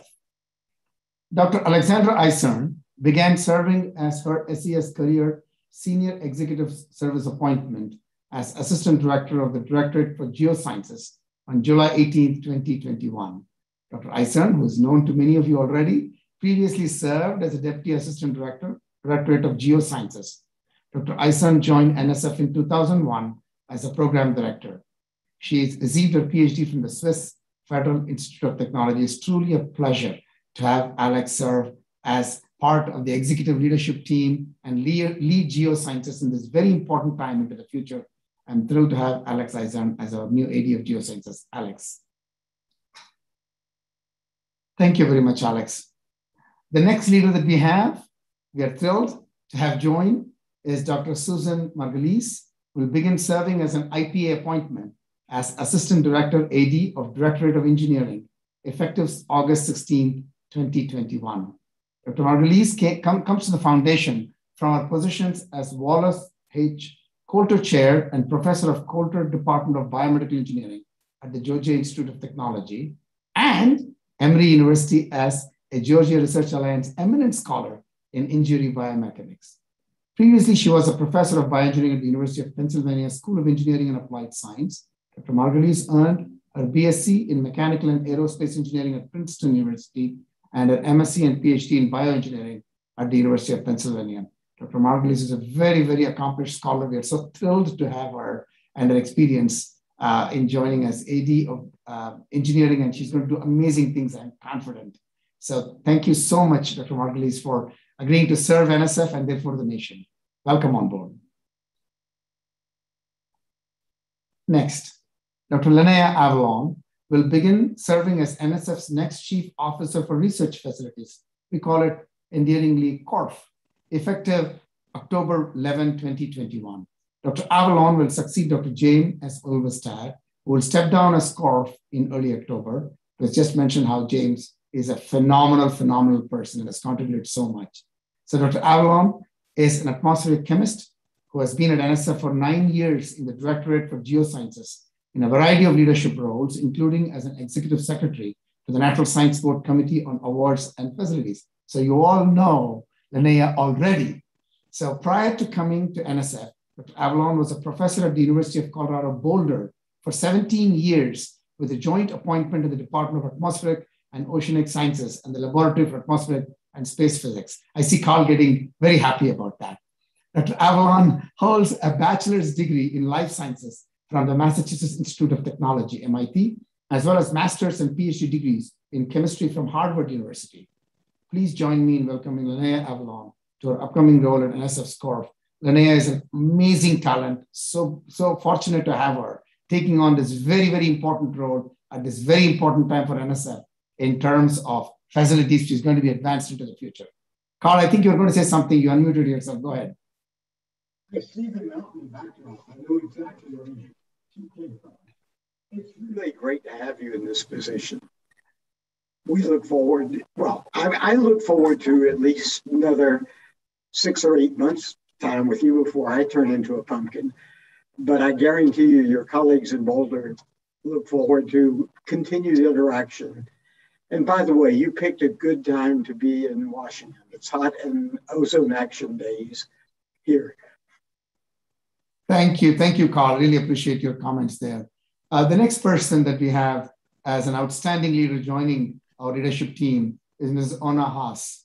Began serving as the SES Career Senior Executive Service appointment as Deputy General Counsel, Office of the General Counsel on June 6, 2021. Mr. Haas previously served as Assistant Legal Advisor, Office of Public Diplomacy and Public Affairs at the Department of State, where she served for 16 years. Ms. Haas has been a member of SES since 2019. She received her JD, magna cum laude, from the University of Michigan Law School. I tell you, it's a privilege and an honor to have Ms. Haas join us in the Office of Legal Counsel, working with Peggy Hoyle as our General Counsel. I think this is a fantastic team. And so thank you so much, Ms. Haas, for joining us at NSF and thinking of this as a much better place than anywhere else that you have been. Thank you so much. The next leader that I want to introduce to you all is Dr. Rosalind Hargraves. She began serving an IPA assignment as Division Director, Division of Undergraduate Education, Directorate of Education and Human Resources on August 2nd, 2021. She is currently Associate Professor of Electrical and Computer Engineering at Virginia Commonwealth University. As an educator, researcher, and leader in higher education, Dr. Hargraves has demonstrated a commitment towards students' education, profession, and diversity and inclusion. Dr. Hargraves earned her PhD in electrical engineering from the University of Virginia. Thank you, Rosalind, for joining us. It's truly a pleasure and a delight to have you join us. I know you're going to make a huge impact in our agency in terms of how we are going to promote even more robust diversity, inclusion, and most importantly, student outcomes and achievement. Thank you so much. Welcome on board. The next leader, Dr. Roberta Marinelli, began serving her IPA assignment as Director, Office of Polar Programs, as we fondly call OPP, Directorate for Geosciences on August 2nd, 2021. She's currently the Dean of the College of Earth, Ocean, and Atmospheric Sciences at Oregon State University, OSU, the Executive Dean for the Earth System Science Division at OSU, and the Associate Director for NOVA's Cooperative Institute for Climate, Ocean, and Ecosystem Studies. She was previously Executive Director of the Wrigley Institute for Environmental Studies at the University of Southern California from 2011 to 2016. Dr. Marinelli received her PhD from the Marine Science Program at the University of South Carolina. Roberta, welcome on board, and it's truly a delight to have you lead the OPP. And I tell you, when I was talking to some folks outside the agency and sharing that you're going to join as our OPP lead, they were just simply thrilled to know that you have accepted to do that. But thank you so much for your service.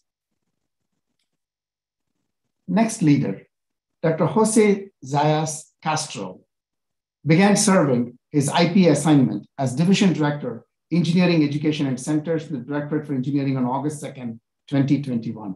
He joins us from the University of South Florida, where he was the Executive Associate Dean and Associate Dean for International Affairs at the College of Engineering. He was a founding partner of the Vector Corporation, a design and innovation engineering firm in Mayaguez, Puerto Rico. He has established and led new partnerships with academic stakeholders throughout his career, collaborated with industry and nonprofit foundations, provided leadership in professional association, and engaged international universities to enhance faculty-driven research and student learning. Dr. Zayas Castro received his PhD in management from Rensselaer Polytechnic University. I'm so thrilled to have you, Jose, join us, and particularly your varied experiences across many different sectors that you have worked in is going to be tremendously beneficial, and particularly your experiences in Puerto Rico. The other day I was saying to people that we should just dive in and get your expertise captured fully to see how we can serve the region of Puerto Rico even better from NSF. So thank you so much and welcome on board. Dr. Jean Van Brissen will begin serving her IP assignment as Division Director, Division of Chemical, Bioengineering, Environmental and Transport Systems in the Directorate of Engineering on August 16, 2021. Dr. Van Brissen, Vice Provost for Faculty, is the Duchesne Light Company Professor of Civil and Environmental Engineering and Engineering and Public Policy at Carnegie Mellon University, and the Director of the Center for Water Quality in urban environmental systems, WaterQuest, at Carnegie Mellon University. Dr. Van Briesen's broad research interests are in natural and engineered water systems. Dr. Van Briesen received a PhD in civil environmental engineering from Northwestern University. Jean, we are thrilled to have you join us. It's truly a pleasure, and I know that this division is going to reach much, much greater heights with your tremendous leadership. Welcome on board, and thank you for your service to NSF and the nation. Next up, Mr. Victor Powers began serving as SES Career Senior Executive Service Appointment as Deputy Division Director, Division of Administrative Services, DAS, in the Office of Information and Resource Management, OIRM, on June 2nd, 2021. Mr. Powers was previously the Director of the Office of Management and Business Operations at the US Department of Commerce, International Trade Administration. Mr. Powers brings to NSF substantial experience in leading and managing a variety of administrative programs, such as acquisitions, interagency agreements, property assets, program evaluation, space and facilities management, physical and personal security, continuity of operations, emergency preparedness, safety and health, freedom of information, records management, and travel management. Mr. Powers has a master's degree in business management, human resource development from Webster University. Victor, thank you so much for joining us. I've already heard amazing things about you, and we look forward to working with you. And I'm sure you're going to make this agency much, much more enriched with your service in OIRM and across the agency. Thank you so much and welcome on board. Thank you. Dr. Junping Wang began serving as a Deputy Division Director, Triple D as we call them, for the Division of Mathematical Sciences, DMS, on August 1st, 2021. Dr. Wang has served as a Program Director for 18 years, specializing in the development of growth of key partnerships. Prior to joining NSF, Dr. Wang served as a professor and the acting head in the Department of Mathematical and Computer Sciences at Colorado School of Mines, and as a professor in the Department of Mathematics and the director of the Institute of Scientific Computing at the University of Wyoming. Dr. Wang received his PhD in mathematics from the University of Chicago. Junping, thank you so much for your service to NSF already, and then now taking on this very, very important role at this very important time. So we really appreciate your service to NSF and welcome on board. And last but not the least, Dr. Lynn Hay, being appointed as Deputy Division Director, Triple D, for the Division of Chemistry on July 4th, 2021. Dr. Hay was previously an IPA Program Director, then returned to us in 2014. She's a strong advocate for data-driven discovery research, and her relentless efforts in promoting data science and chemistry were recognized with the 2018 NSF Directors Award for Superior Accomplishment.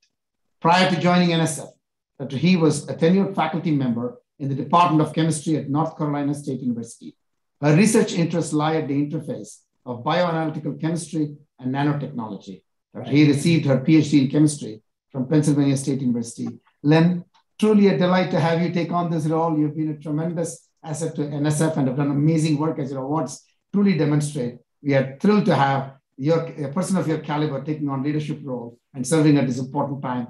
I'm personally excited that you're taking on this role. So look forward to working with you all. This, Madam Chair, you will see is an unbelievable leadership team, unbelievable leaders that you've been fortunate enough to attract to NSF or retain at NSF in a different role. And that demonstrates what a vibrant agency NSF is and why people feel compelled to serve. And most importantly, with the mindset of service to the nation and NSF and the scientific community, we truly are grateful to every one of them and look forward to working with each one of them. So thank you, Madam Chair, and I will just give a brief OLPA report.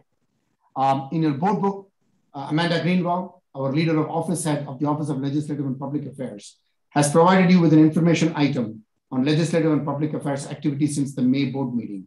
As always, OLPA has kept us very connected to the administration, Hill, our scientific community, and the public. I noted some of these in my remarks yesterday. Does anyone have any questions about the OLPA report?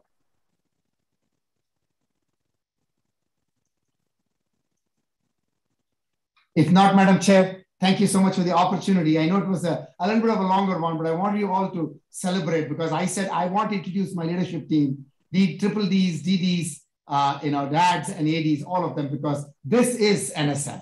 This is the NSF leadership team, and this is what NSF is all about and how it flows down all the way to NSF.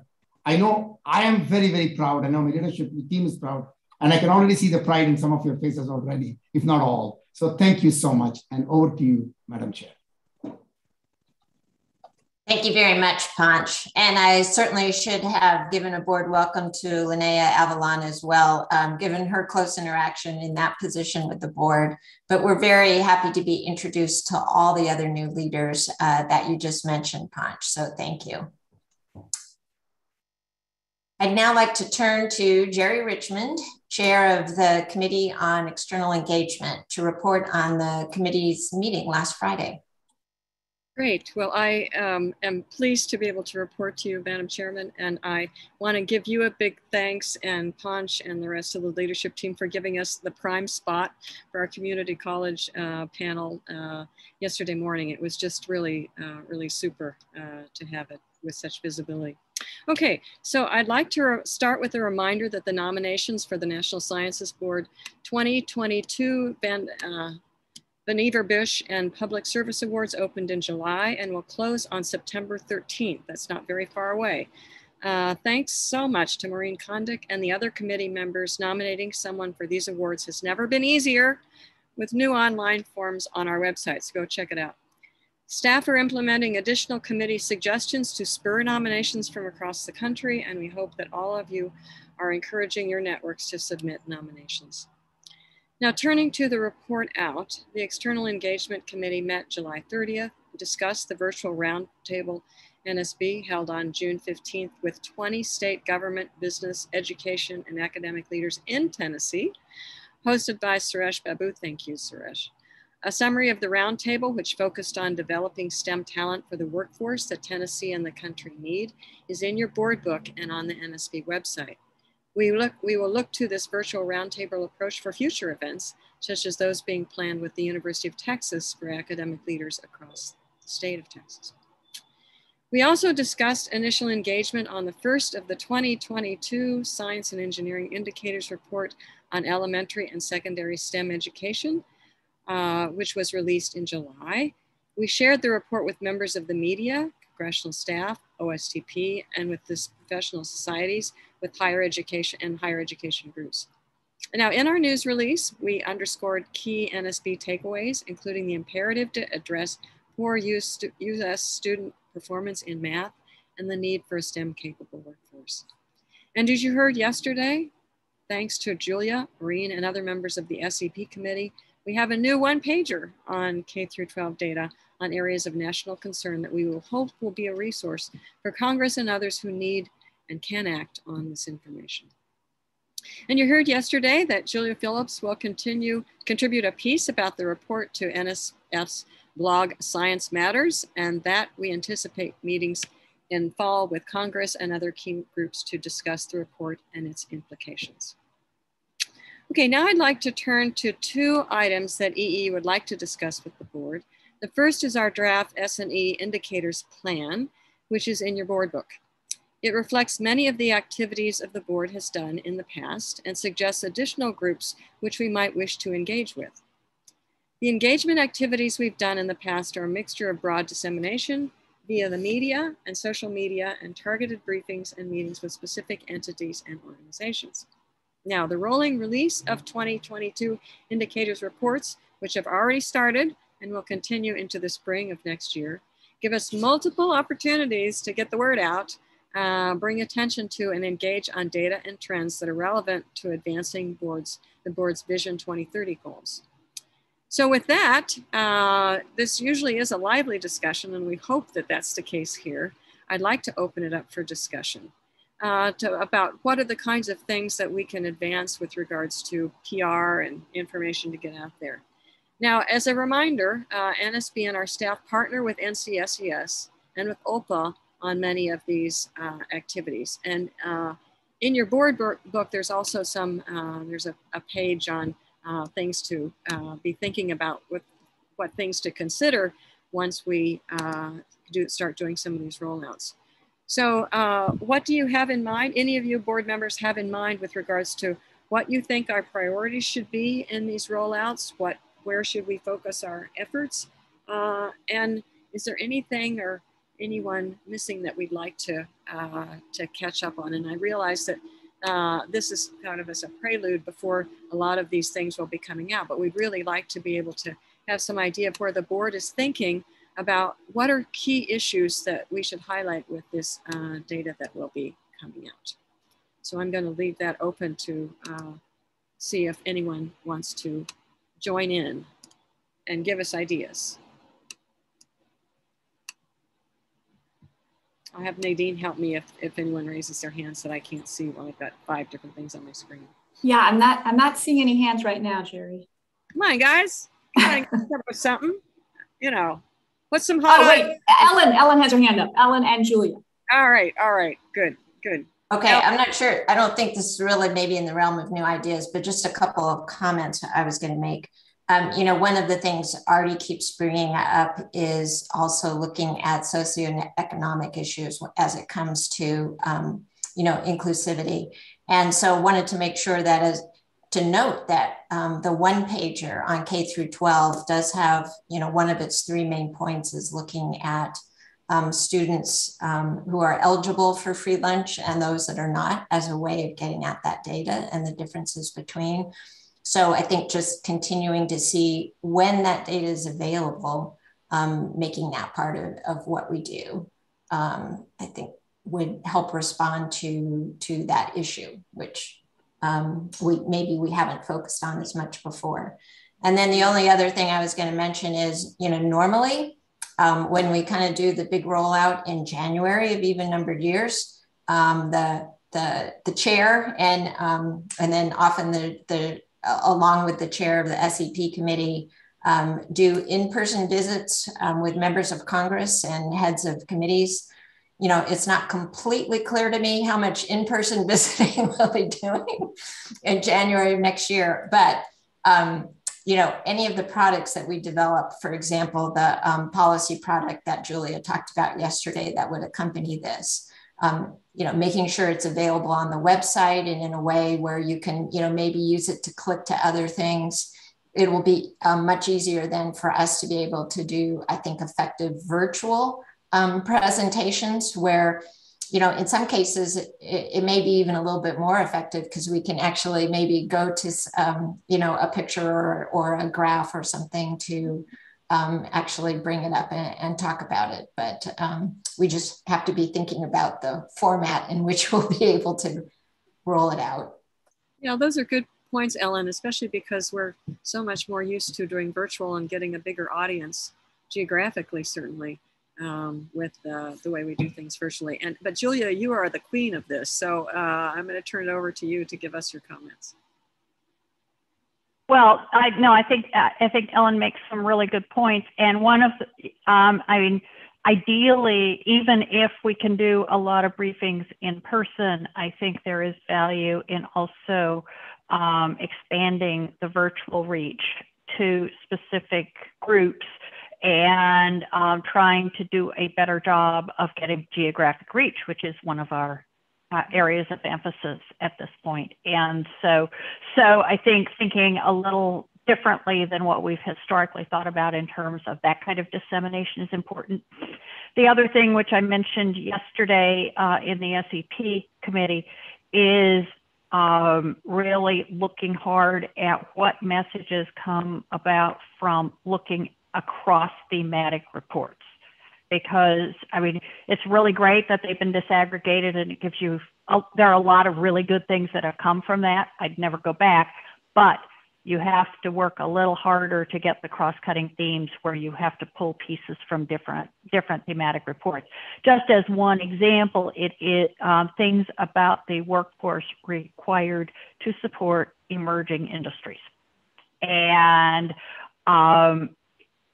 in many cases at this point, the great dependence on and the value that we place on foreign-born degree recipients in the fields that are going to be important in those emerging industries is something that kind of comes from, if you look at different parts of the thematic reports, you can pull it out, but it's not so obvious if you are just looking at any one of them.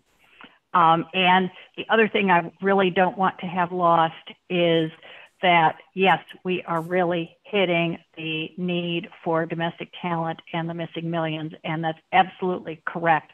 But we also want to continue to welcome, attract, and retain the best and brightest from around the world. And you'll see in the data that there's been, a real drop-off as a result of COVID and maybe some other things. And whether that comes back and how fast may be a harbinger of things to come. And so thinking about, delivering the message that those people are really important too. And, there's some data that we're trying to pull together that says they contribute in perhaps a somewhat different way. Again, diversity and in a different axis. And so I would hate to see those messages lost. Thanks, Julia. Suresh. Yeah, thank you. In fact, so Julia said some of what I wanted to say, but I'll just put a slightly different take on it too. At one point we used to talk about science diplomacy a lot in Washington, DC and elsewhere. I don't hear that so much anymore. And I think this international engagement, whether it be for research collaborations, researcher exchange, mobility, virtual networks, the lay of the land has changed a lot, but I think that it's even more important now that we start thinking about good ways of getting back on that horse, trying to figure out good ways of engaging, good meaning effective ways of engaging. As Julia said, SEP has put out some, or is putting out data and position papers and such on the role of immigrants and the role of immigration. COVID obviously slowed a lot of this, but so did a few other policy issues. I think we're coming out of some of that, but it has gotten more challenging. You probably saw a nice article, I think it was today or yesterday, about when will the US remain a beacon for other researchers? So I don't think we will be unless we put a lot more effort into it. So I look forward to OISC's work as it gears up, but it goes beyond that. It goes, I think the NSB has a role, all directorates have a role. So we probably need to rethink and refocus on that. Thank you. Great, thanks, Suresh. Roger, just give us a quick one. That would be great. Yeah, well, just to say that with that education and talent development focus, at the same time with our sort of resolve to establish AI institutes nationwide and the REIs, another thing that matrix between the need for talent development and the desire to be more geographically dispersed raises a challenge. And I wonder if there's a way that the director and others can bring focus, bring awareness that those will be placed where there's talent. It's not just where talent is now, but where it should be. And that may give us some problems actually as we try to choose those regions. And maybe there's a way we can emphasize the importance of talent development in that context. Just a comment. Great, thanks. Stephen, do you have something really quick because we've got to move on? Sure. I think Julia's right, but also I noticed bipartisan support for national security issues in connection with the money we're getting. And so I think we're threading the needle and maintaining interest in the national security issues as well. Yep, good point, good point. And I think as the climate is right now with regards to certainly the China, anything that's put out with regards to what our statistics are on funding and so forth with China, but not as if we're looking over our shoulder. But that's the reason that we're going forward at NSF with these initiatives that are really pumping up innovation so that we're racing ahead rather than keep looking over our shoulder. Well, thank you very much for this. If you have any more ideas, please let Nadine know. She's our contact person. Okay, so I have one second discussion item. This is kind of fun, so think fun. Now, this is a very active board with high aspirations, particularly around advancing Vision 2030 goals, and engagement is a huge part of that. So since we can't do it all, we have to start to set some priorities on what kind of things we want to engage the public with, and we need a method to do that. So the team and I came up with a little bit of a prototype of a tool that, in case you don't play on your computer enough, to allow us to help us through that. So I'd like to put up some slides to show this prototype. So could we please have the first slide? And again, this is to help us, think, help you, me, we all think about what we'd like to have EE take on. So if I could have the first slide, that would be great. Is it coming? Bruce, are you there and able to show the slides? You know what? If he's not there, let me see if I can share my screen. All right. All right. Oh, there we go. Okay, great. Okay, cool. Good. Okay. So this isn't a game. This is important, but it's got kind of a game look to it. So here you see 4 boxes, and it really represents the questions we need for any engagement activity. So you've got this idea, you think it's kind of cool, we should be going out there about it. And so we have 4 different categories that you can think about with your idea.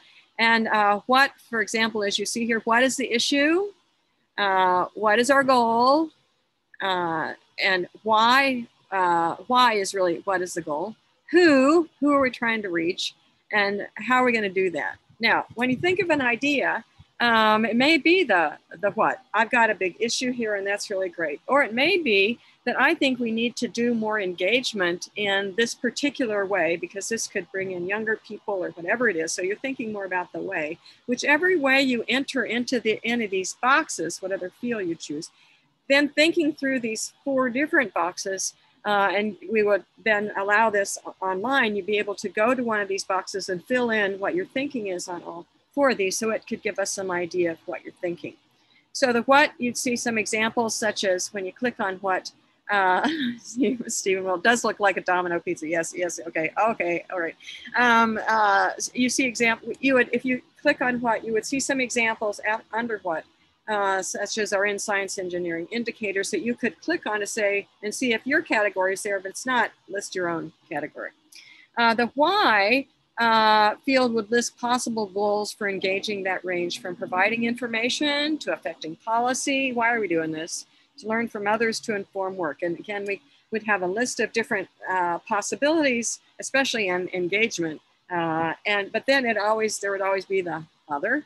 And the who is really to identify who you would want to be engaging in this, who the board needs to listen to, who can take action, and who could help or be opposed to this goal.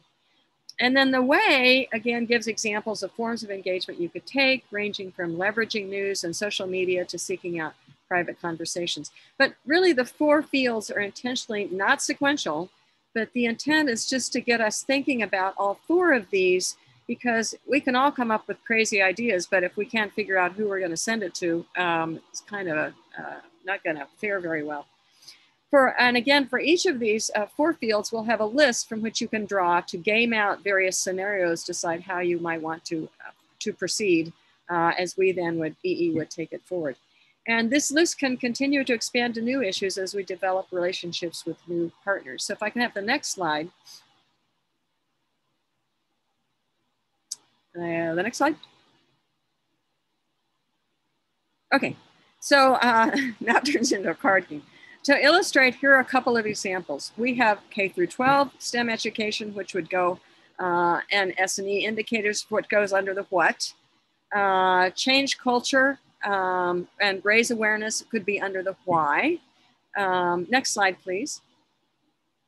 And then we could have a list of here we have industry leaders and news media as the who, listening sessions and NSB personal connections as examples of the why. And so you see, we would have different examples for each of these, and you could use them or else create your own idea. So if we could just go back to the first slide. So the plan is, if you all think this is worth pursuing, there are multiple ways the board can use this tool. It can be a PDF to go out for board orientation manual or a laminated hard copy. Could be online. We can create a worksheet version that would let you work through the 4 fields that are drop downs, whatever you would want. Some fields could have been pre-populated pull down choices, while others could just allow you to fill in, and maybe that's the what, especially. So, but the point is that these worksheets would give us us on the committee, a quick read on what your thinking is, how you're thinking of getting the message out. And you can just come up with crazy ideas and work through this. We're used to crazy ideas. And further down the road, we would look at creating this online, and that's where I'm thinking, to allow you to put this in pretty easily when you really got a great idea and you just want to get it down before you forget it. So overall, our goal is for this tool to develop and consider and compare options to engage on a specific issue with a specific group in a specific way for a specific purpose. And from the set of options we generate to identify what's feasible and might be the biggest bang for our efforts, because we can't do everything, but we also know that we don't have all the ideas for everything too. So this is a way for us to get more ideas, and especially on the different dimensions of the idea that you're putting in. And my hope is that the EE committee will have a committee meeting before Labor Day where we can use a worksheet format of the tool to map out specific board engagement activities for fall and winter, including engaging on the first 3 indicator reports and advancing the Vision 2030 goals. So this might be a usable activity, for example, for the board's fall retreat. So with that quick overview, let me see if there's any feedback or what you think about going this direction. Take any input whatsoever. We're the tail end of this board meeting, so any kind of input, any energy you've got left to give us input. Well, I'll just say that I really like it. You know, I think it'll help people focus, you know, and answer the important questions. And then hopefully that will help the committee prioritize, because, you know, you can always come up with these large lists, right? But then at some point you have to figure out, okay, who do we really need to target first? And in what way would we be most effective? And hopefully this would be a tool that would allow the committee to consider that. Thanks, Ellen. Anybody else? I'm not seeing anyone else. And Okay. maybe out of time as well. I'm not sure. All right.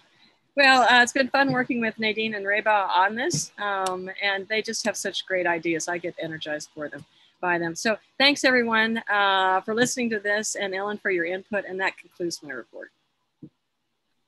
Thank you very much, Jerry, for the report out and for your ideas, and for participating in the meeting pilot that we'll be talking about more. So I'm now going to turn to the open committee reports, and I'd like to start with the Committee on Strategies, Suresh Garamella. Yeah, the Committee on Strategies open meeting yesterday included an update on the current year budget and the FY22 budget. The committee also voted unanimously to create a subcommittee on technology, innovation, and partnerships. This subcommittee, chaired by Dario Gill and with Heather Wilson and Dan Reed as members, is tasked with consulting with the director on strategies, goals, and organizational changes related to TIP and identifying governance matters for board discussion. Additional details will be included in the minutes. Madam Chair, that concludes my report. Thank you, Suresh. We'll go now to Committee on Oversight, Anila Sargent.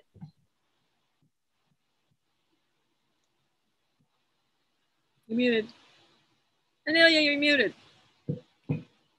Sorry, maybe one day I'll remember. So the committee had its meeting about 5 minutes ago, and most of you were there.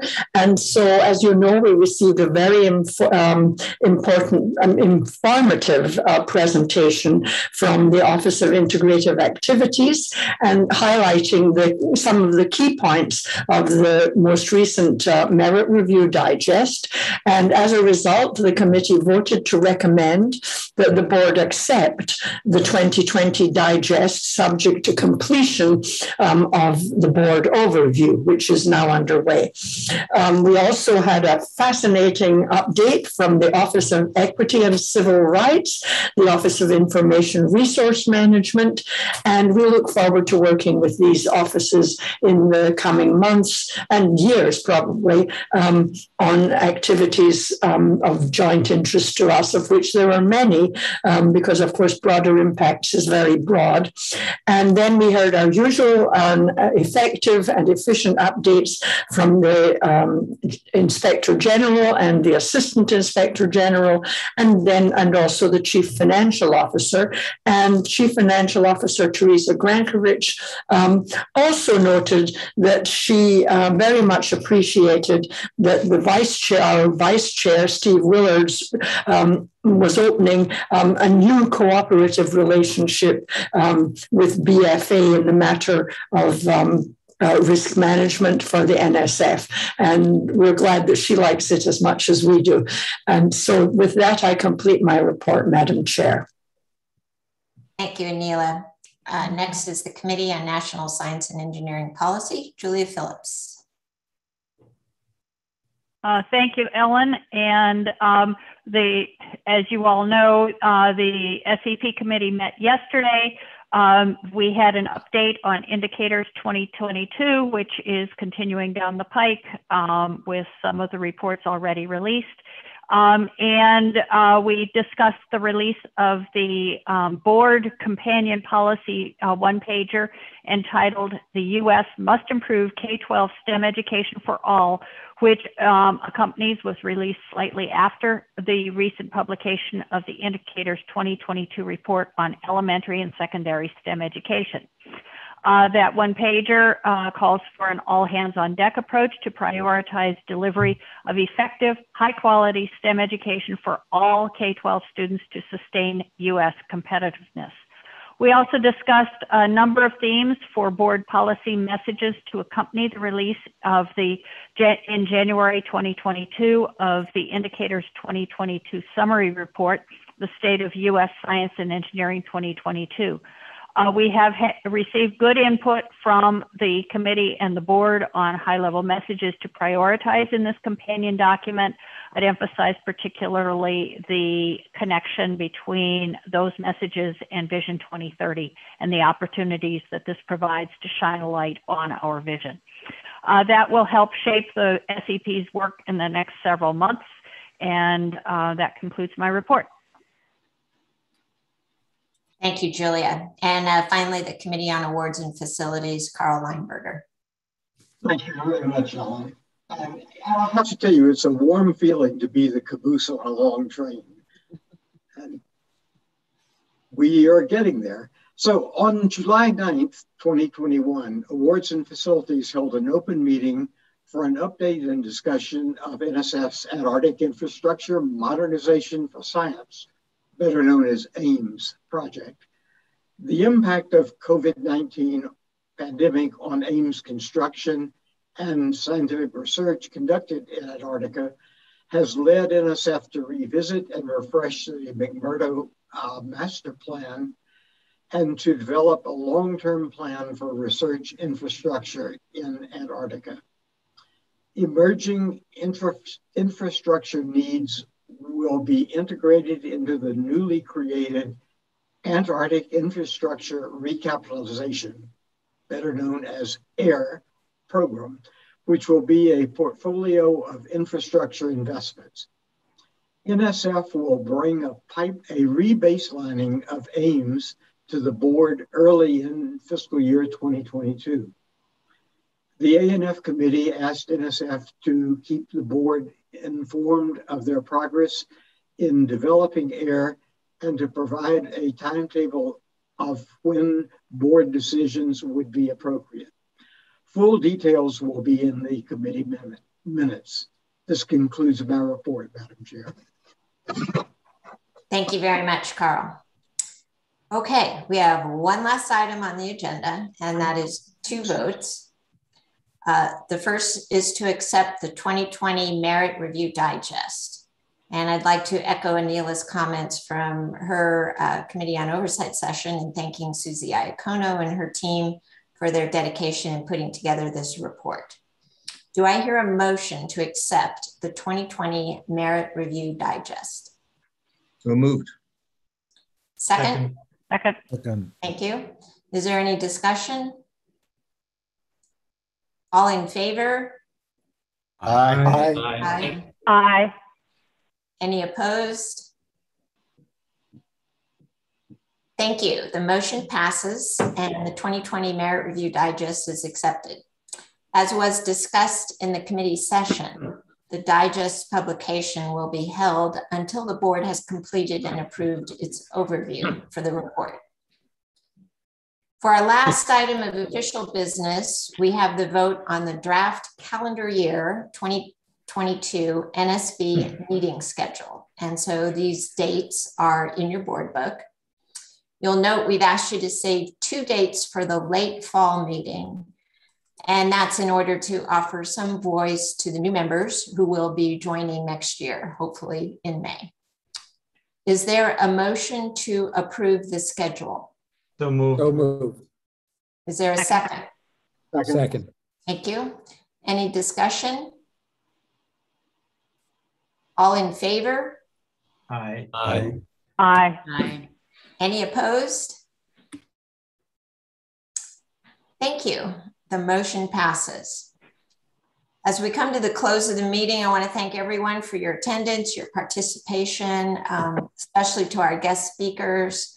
I also want to acknowledge, of course, the work of the NSF staff, the NSBO team members, Executive Officer John Vasey, all of the work that goes into this meetings, and express my appreciation for the steps you've taken these past 16, 17 months to make our meetings work well in a fully virtual environment. We know that means many hours of behind the scenes work, and we appreciate that. Is there any other business we need to address before we adjourn? Hearing none, I now adjourn this 473rd meeting of the National Science Board. Great. Great job, Ellen. Thank you, Ellen. Thank you all. Really appreciate it. Great job. Thank you. Thank you. I'll take care. Great meeting. Thanks a lot. Be safe. Bye. Bye.